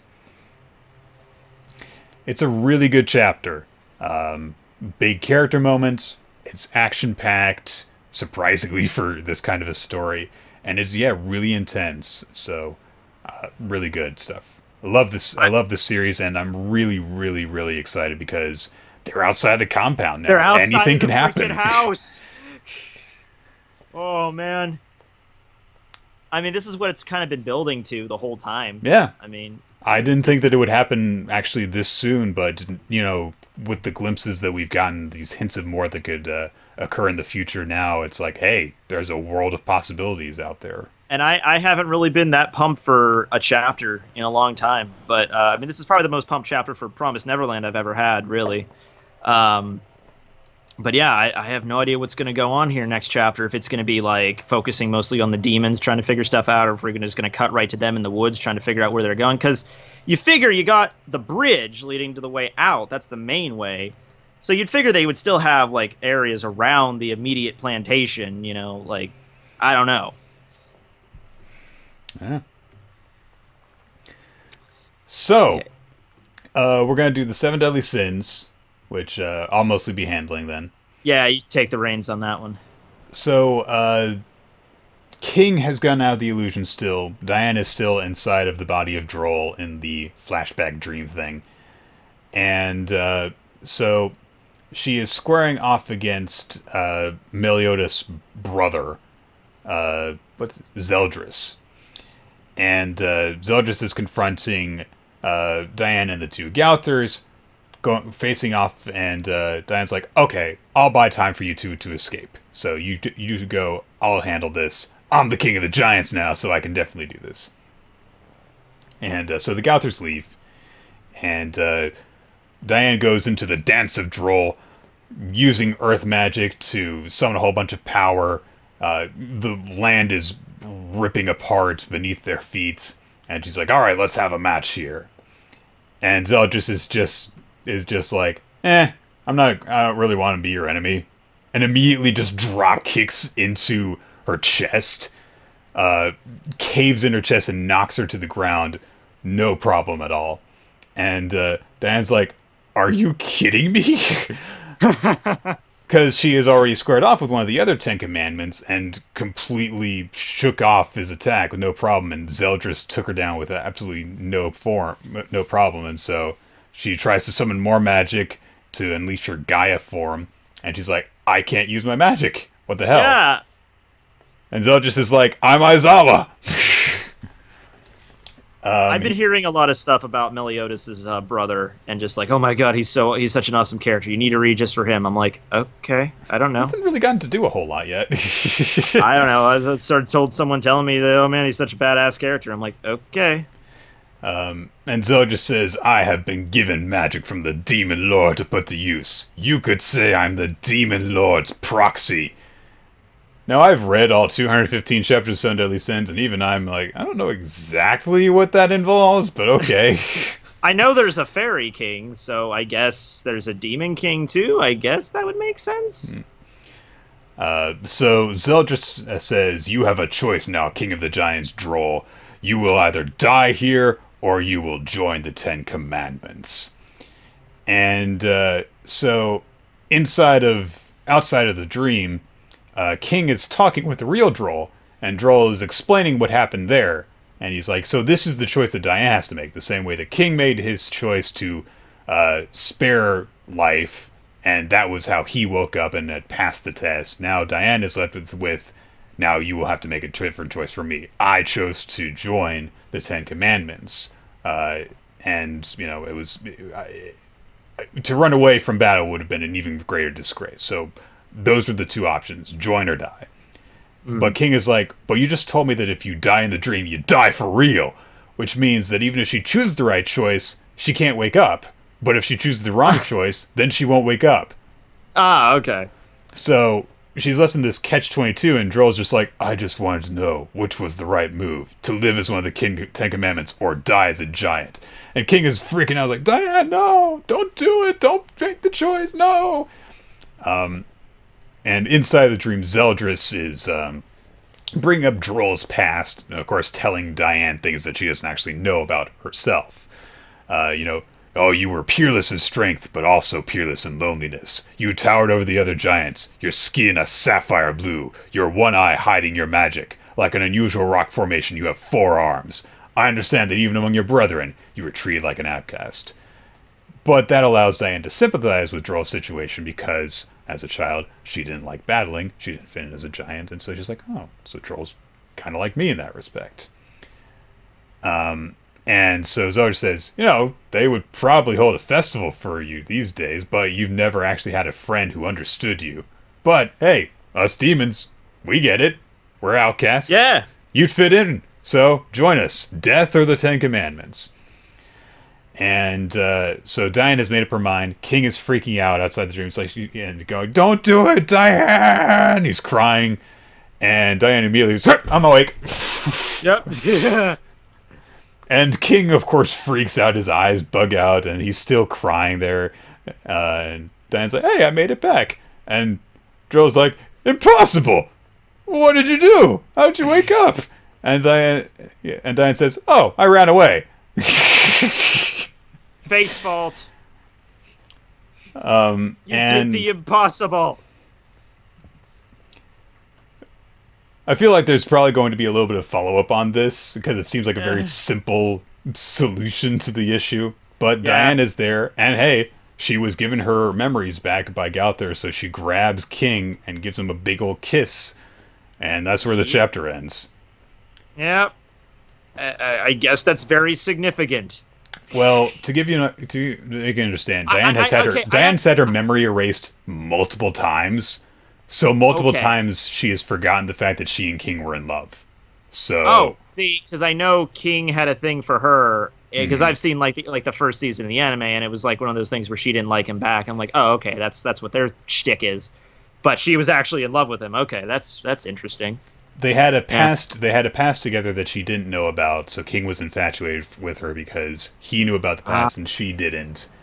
She regained her memories at the end of the first arc. Realized she was in love with King. Okay. But Gowther, who is a dick, erased her memories again. So she didn't remember Gowther's the lust guy, right? Yeah. Yeah. Okay. Yeah. Wow. He went through a lot of growth in this arc as well, but anyway. I mean, it's only 216 chapters. I probably left out probably around whenever season 1 ended, so I could probably get caught up in a relatively short amount of time, I guess. Yeah, and then you'll just shut up all the people who are telling you to read it. So there you go. That'll happen. Well, that'll never end. I keep getting recommendations for Jagan or Jagan or however you pronounce that. I get a lot of that, but whatever. But I guess the moral of the story is, that's a good pickup line. You can go up to a girl and be like, hey, okay, you don't remember me, but we were madly in love at one point. And I erased your memories in order to protect you. Oh, okay. Aren't you grateful towards me? That would probably only work 1 out of every 100 times, but it might. It's like, Well, if you round up, I'm sure. Yeah, okay. All right, what's next? Black Clover. Ah, yes. All right. A chapter that I was really pumped for because we get to see the king, and then I immediately... What disappointment we have all experienced from this. Now, granted, Nick, I have bought the first few volumes of Black Clover because I'm really into it, so I read the first few chapters all over again. We'll have to have you and Annalise be on it at the same time one of these times. Does she not like it? She loves Black Clover. She and I clash sometimes because I don't like big parts of it. Yeah. Well, I wasn't a fan at the beginning, but I'm not getting into that. But the basic thing is, the king was shown before this just in silhouette, he was behind. He was with a bunch of harem of bitches behind a cloth, so you couldn't see him. And so I read that chapter recently, and then this chapter just came out, and I'm like, oh, that's rather convenient. We get to see him now. I thought he was going to be a rather good-looking, attractive fellow, But anyway, that mustache. Oh god. Oh god, he's a dick. He's a dick. He's one of those kings, from that are just. We'll get into it. Let's just get into it. So yes, the star ceremony thing where they announced how great and Asta have been doing has all wrapped up. The crowd is whipped up into a fervor. And the Wizard King says, oh, and now that the achievements have been announced, here's what you've all been waiting for. Presenting the Royal King of the Clover Kingdom. And us is like, huh, what kind of guy is the king anyway? And so the king comes out and is like, yes, now adore me, public. Ooh. Literally, the second I saw his face, didn't even need to say a word. I'm like, I know exactly who this guy is. nobody with eyes like that could be a good person. And really, I should have figured this, because in a world of the Clover Kingdom where all the elites are all snooty, pompous assholes that are like, oh, you common plebs can't do anything to aid the fight because you're peasants. Like, if they had a king that was, like, pretty chill with the peasants and everything, that might change the attitude a little bit. So it just makes sense that the king would have the same attitude, you know? And he's so obsessed with image. Donald fucking Trump over here. He's saying, go into the Wizard King and be like, you don't stand directly beside me because you overshadow me. And he's like, I am a Justice Kira Clover, the 13th king of the Clover Kingdom. And people are like, there you go, king. Yeah, great, awesome. Yeah. We know you. And something that I only noticed this time around, his fucking face curls up the same way his mustache was. His lips curl up like... Yeah, it does. Holy shit. It's so gross. Yeah. And so immediately the king's just like, go for me more! It just immediately, like, a lukewarm but polite reception is like, I'm the king! I'm great! Look at this sublime manner! Ah, I'm so... Yeah, he gets into it. He's exuding his aura. Yes. I am greater than any was a king! Look about Don't you understand? I'm royalty! I'm better than you! And immediately people are just like, I wish the Wizard King was king. It's like 3 different people in the crowd like, I wish the Wizard King was king. Why do we even need him? And so the king's like, oh, how dare you? Oh, and the Golden Dawn took first place again. I can't abide the color gold. They sidelined the brigades captained by royals. I don't like it. I do not like it one bit. Which doesn't even really make any sense, because you're the king. You'd think you'd be all about gold, you know? You think that would be your shtick. I don't know. Let's see here. Maybe it has to do... Maybe he likes purple? Maybe he likes the purple orca? Yes, because of purple's regal by the orcas, but he doesn't really mention that. Yeah. He's just pissed at Julius because he's like, oh, you were hogging all the popularity for yourself. This is why they don't like me. This chapter definitely made me feel less suspicious of William Vengeance, by the way. It's like, maybe a little bit, yeah. It's like, alright, anyone's got to put up with that kind of treatment. It's just like, I'm sure even if you are an evil douchebag that you've got your reasons. Oh, man. So but the king has a great idea, Nick, on how. Oh yes, I'll get them on my side with this announcement. The hideout of the Eye of the Midnight Sun has been located, and until now we've been suited to many of their attacks, and they held the initiative in every battle. So this time we will attack them, attack on the enemy at last. So I shall form an even more elite group from the Magic Knights, forming the ultimate handpicked unit. They will be called the Royal Knights, and 1 week from now, a test will be held for all Magic Knights, and those who pass will be allowed to join the Royal Knights. And my Royal Knights will annihilate the Eye of the Midnight Sun! And dude, I'm sure he sounds exactly like that, too. Like, to a T. But yeah. So that, I mean, it does help. It motivates the crowd, and he strikes this epic pose. He's doing the Clover salute thing. He's just like, ha ha, fucking nailed it. Julius was the one that did all the work investigating, but of course I took the credit. And of course, because Asta's Asta... He just jumps in with, why is the king doing the choosing? The ones who we think are awesome are the Wizard King and the Magic Knight captains, not the king. And the king's like, alright, and Asta just like starts chatting very obviously with Yuno about it. It's like, I've never heard the king doing anything important. What about you, Yuno? No, me either. Well, here's the thing, like, historically... Yeah, I mean, the king doesn't usually, you know, ride into battle. I mean, some of them did, but not all of them. This is all Game of Thrones and shit. You know, so usually it's the king who sits in a castle and they're supposed to be protected. But the difference is this is a world where people have incredible, crazy magic powers. So when you have the choice between, like, Julius, who has, like, time magic, pretty cool, compared to just some pompous asshole sitting on his freaking throne all day, you're going to see a distinction there. Yeah. And Asta just keeps on going on and on and on. He's just like, he's got all that awesome mana, but he's never really done anything good for people. I don't have magic, so I don't really know. But this king is like, I don't know. It's like he's got no aura. Or he seems kind of petty. And Yuno's like, come on, Asta, you should read the mood. This is no time to be telling the truth. Which is probably the greatest thing that Yuno has ever said, honestly. Pretty much. And Yuno kind of agrees with him. He's just kind of like, yeah, you're right. When you put it that way, he does kind of. So the king immediately just like, execute them! Execute that revolting pair immediately! Kill Off them! with their heads! Off with their heads! And Asa's like, what? And Yuna's like, this is all your fault. Great, Asta. Now we're gonna get guillotined. That's just great. So the crowd's just kind of left to go, Although you do see that guy, he appears throughout the story. The guy he's in the Mantis, and he's just like, idiot, he's gonna get killed. So Julius dissolves the situation immediately. He's like, come on, calm down, your majesty. Please, pardon these two. They may become the shield that protects you someday. And if you recklessly brandish your power or something like that, you'll make the king's authority look cheap. And you're just like, I just don't, I'm the king, I'm supposed to, okay.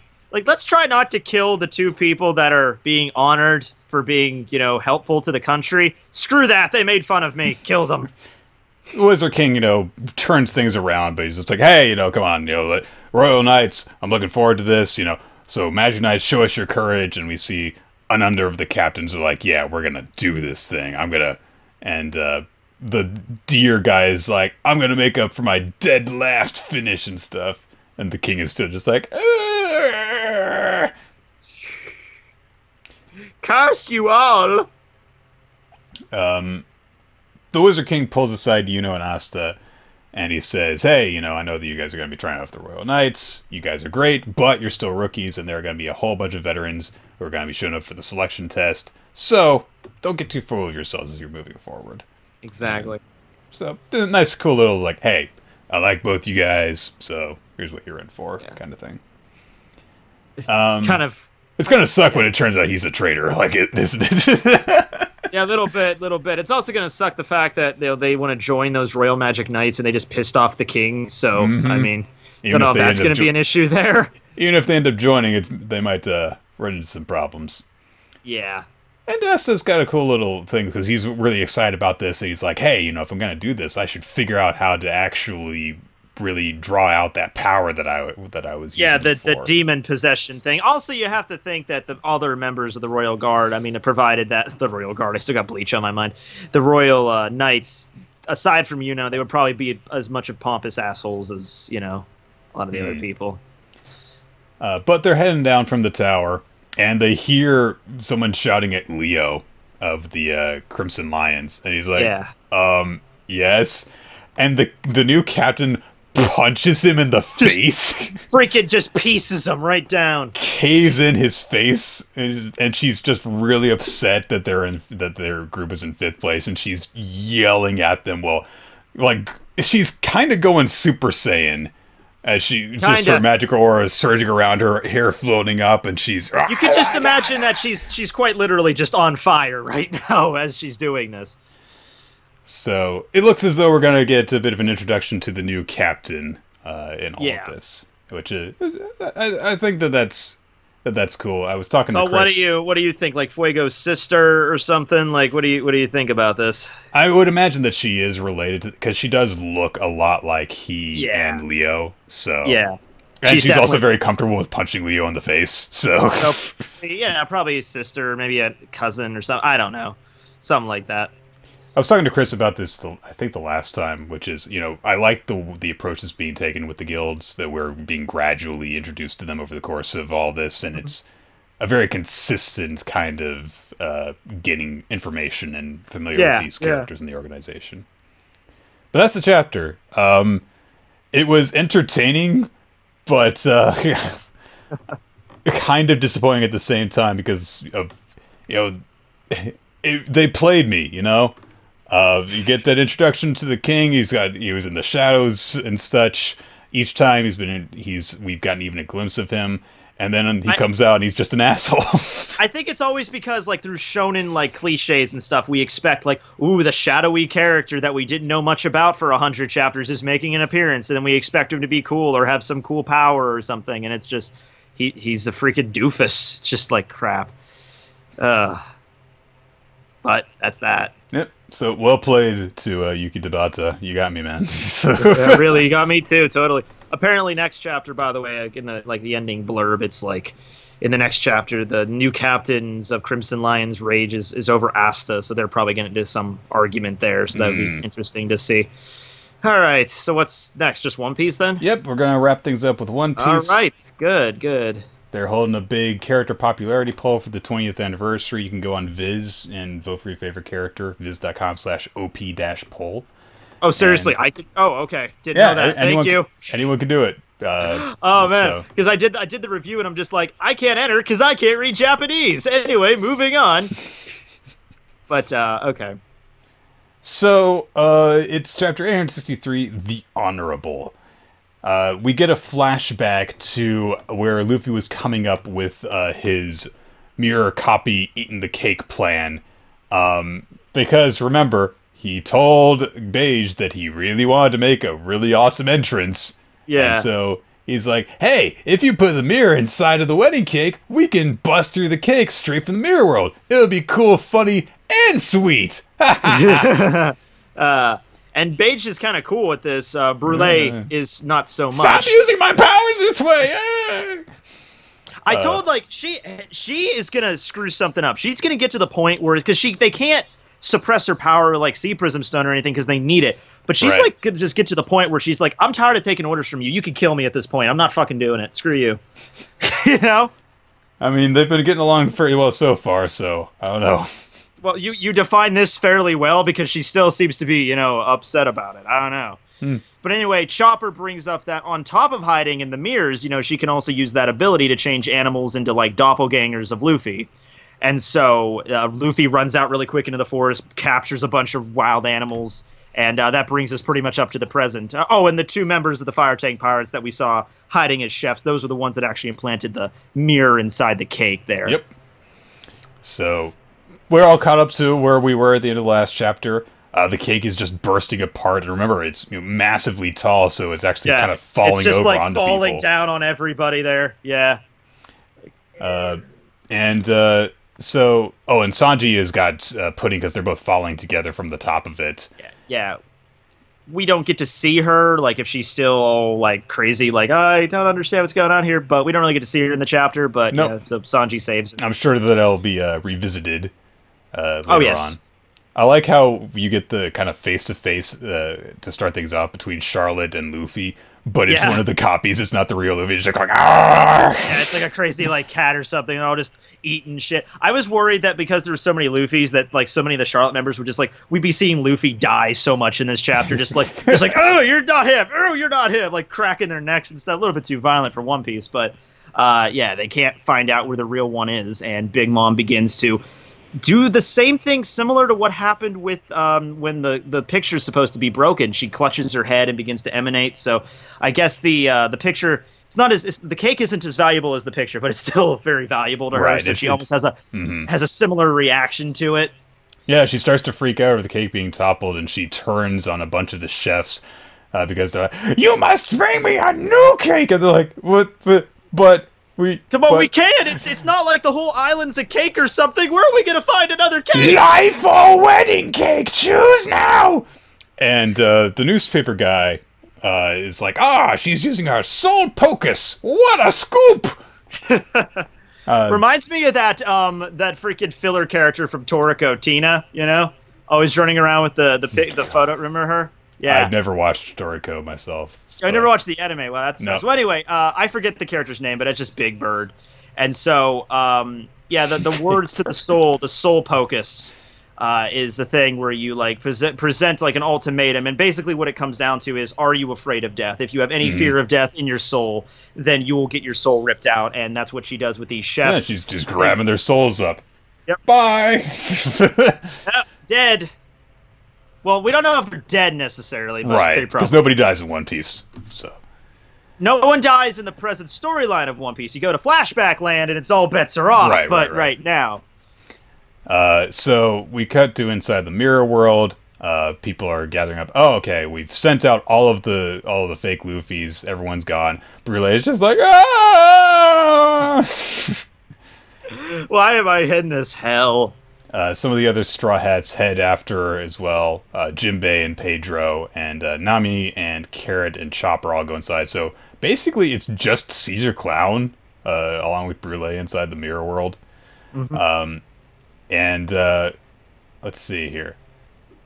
There's kind of a funny moment with Caesar where they're all leaving, and they're like, "We're leaving the rest to you, Caesar." And he's like, "You human scum." Is he really that bad? I think that's Carrot saying that. And they respond with, "He's the worst." And you have this moment with Caesar. He's like, clutches his fist, like, "Yeah, I am the worst." Yeah, I think he's like taking some pride in it a little bit. I don't know. He looks kind of upset to me. I don't know. Like he's grimacing. It's a really difficult to read expression. It is. It really is.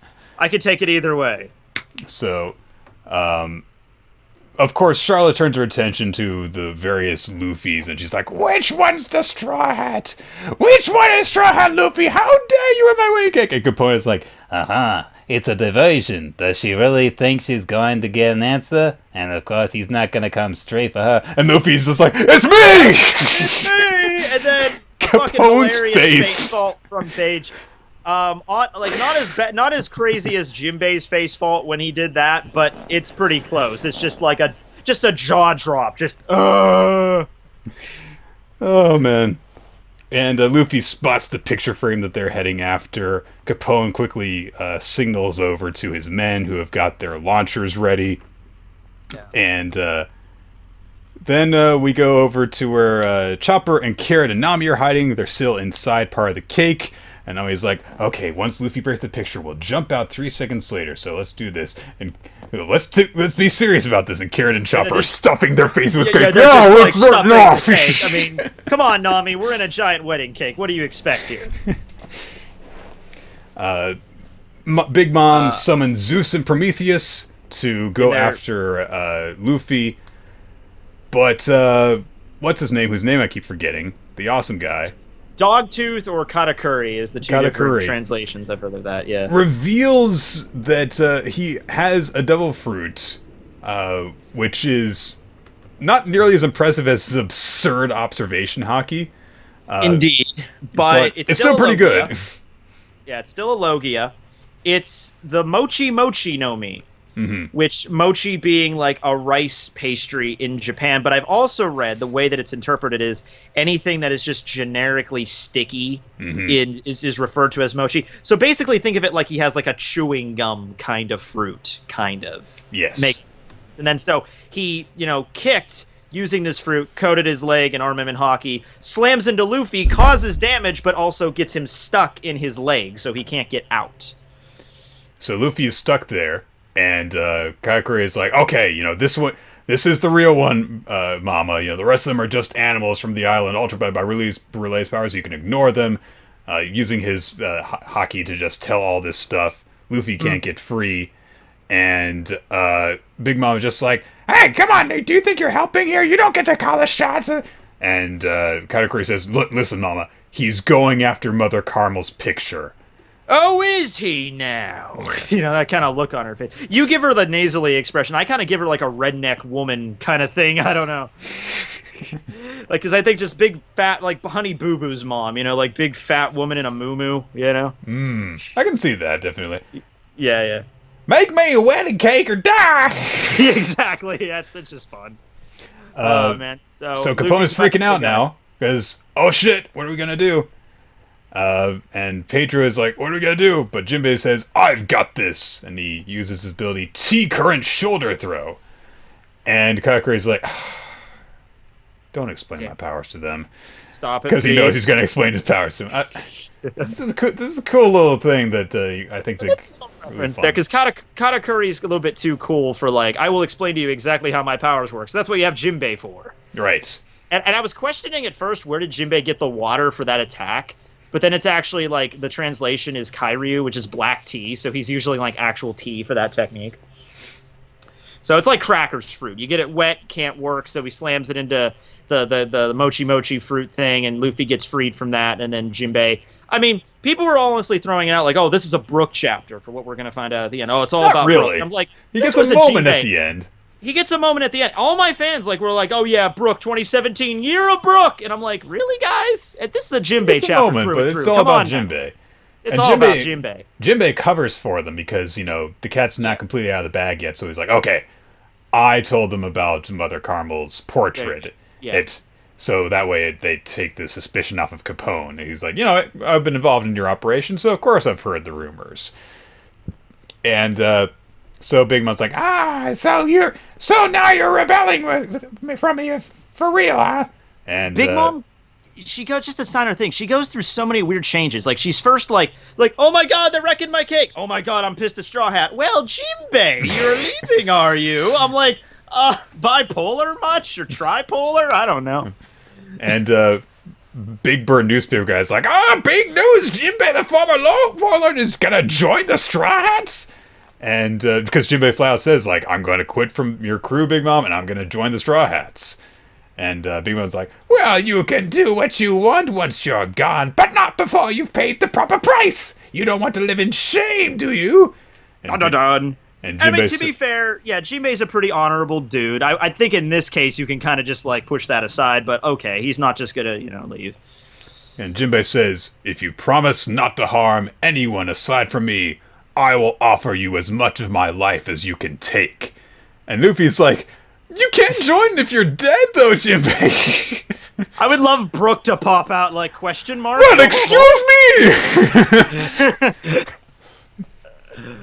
So Big Mom's like, "Oh, I love this. You'd rather choose death than stay in a place you dislike? Well, you'll get no sympathy from me. All right, dummy, you've got a deal. Stay or life." And then once again, she's doing the Target Eye Rinnegan shit there. I don't know what it was. Looking really intimidating, because Jinbei is a big guy, but she is just dwarfing him as she looms over him. Yeah. And Jinbei, though, I love this. Not a moment of hesitation. Just kind of squints his eyes at her like, "Life. And yeah, take it, bitch. Cards are on the table. Now what?" And Big Mom is kind of taken aback for a bit. Yeah, and so she's like, "Stay or life?"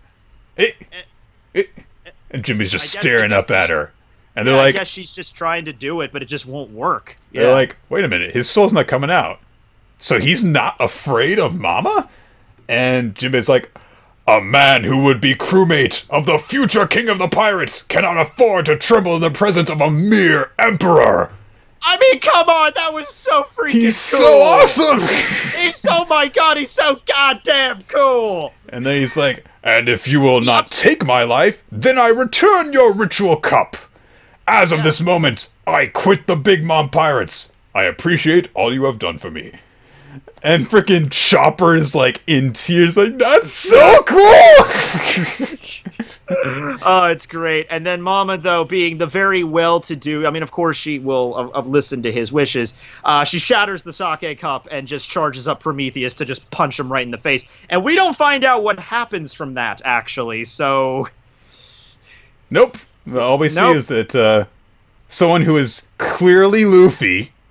Yes, definitely. He's got his face, dude. It's got Luffy's face and hat. Yeah. It's Brook in disguise for some reason as Luffy.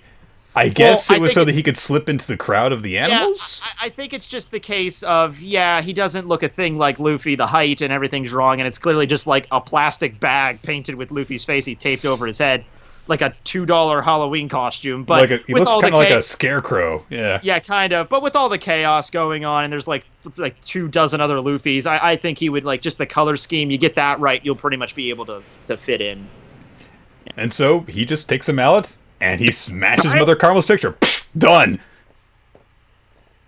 I love how he just kind of just like, what? He's done. Yeah, he just peeks into the panel like, yo ho ho, yo ho ho.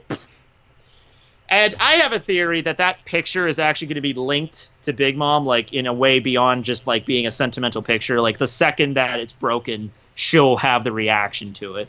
And that might cut off the attack, because she's, like, charging up to punch Jinbei right in the face. So, that's just my take on it anyway.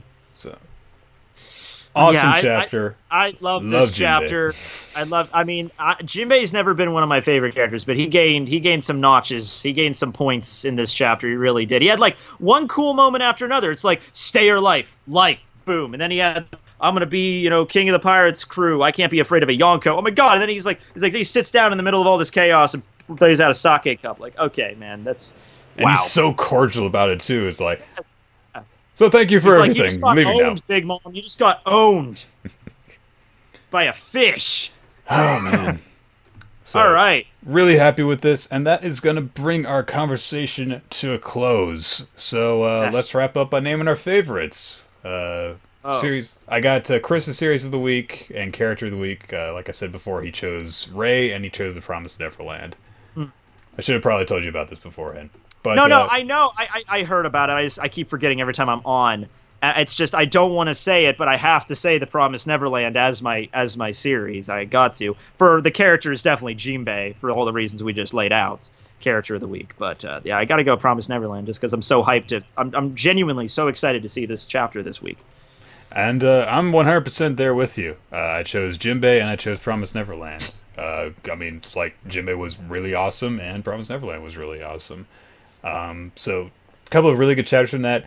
We didn't actually have the audience poll running in the chat like we normally do. I might try and put up like a straw poll and tweet that to listeners so that we can actually get that down. And I don't know if you use YouTube to upload your stuff. I know you upload it eventually, but there's an option you can add polls to YouTube. Oh, okay. Very simple ones with the cards that they have. I'll look into that. Yeah, it's pretty simple to use. But that's it. That's going to do it for the show. So thank you, everyone who joined us. Normally, we do a live recording on hitbox.tv/realty and twitch.tv/realty, but due to my own limitations, couldn't really do that this week. This will be uploaded as soon as I can figure out how to put it on all of the different ways we share it. I'll have to be talking to Chris about that. You can follow Chris at RoyalT, and you can follow me at YRollerTime. You can follow the podcast at WMR Podcast. You can follow Matt, Teching101, at Teching101. As well as on his own YouTube channel. Yeah, just type in Teching101 somewhere, you'll find me. You'll find a bunch of different, because you're shared across like 50 different platforms or something like that. I don't know. I just got to spread my bases out. But thanks, Nick, for having me on as a guest host. That's awesome. Is Chris going to be back next week, or are you going to do like a different host every week? Oh, okay, that'd be cool. But we'll have you on again, I'm sure. So thank you very much. Yes, it was a lot of fun. And you can check out our show, weeklymangarecap.podbean.com. iTunes, subscribe, leave a comment and rating, send all sorts of feedback stuff to weeklymangarecap@yahoo.com. You can send in questions for us to answer in our next Q&A episode. You can send in suggestions for manga for us to take as a suggestion. Special thanks also go out to our Patreon supporters. Your support allows us to create bonus content for you guys to enjoy. I don't have ready the list of new supporters, but we'll make up to that when Chris is back next week. Also, Steve Manor, Taco Artist, and Infamous Planet, who does the frame for the show. Thanks to you guys. And we're done. So, okay. Normally when we end the show, we end on some bizarre kind of joke thing. I don't know how the hell Chris does this, because he always figures it out. And then he prompts me, and I'm like, why can't he had it ready? Like he had it ready to go? No, he just comes up with something. Oh, okay. He's got some bizarre mind, and I'm always just like, why couldn't we just end the recording when we said we were going to? I had to ride on a saddle like a 5-year-old at a restaurant the other day because it was my birthday. You had to? We sit down. I went out with my mother. Of course, I told her not to tell them it's my birthday because I don't like the song and dance shit. She immediately blurts out it's my birthday. I turn to the waiter. I'm like, please do not sing. They didn't just sing to me. They did the thing they do for little kids. It was like a Texas restaurant. They brought out a saddle and they made me sit on this shit. And they're like, howdy, partners. What's your name? Matt. How old are you? 24. And I went with it. I was like, yeehaw, yippee-ki-yay, all that shit. Because I just went along with it. But after I got done with it, I looked at my mom. I'm like, okay, here's what's going to happen. We're going to eat our food. We're going to get in our car. We get in my car, and we are never going to talk about this moment again. And then you talked about it for hundreds of people to listen to. You know what? Because I realized, I was pissed at the time, but after I realized, that is kind of a funny story. So there you go. And that's it. Okay. I have no embarrassing stories to share. Oh, there you go. See you guys.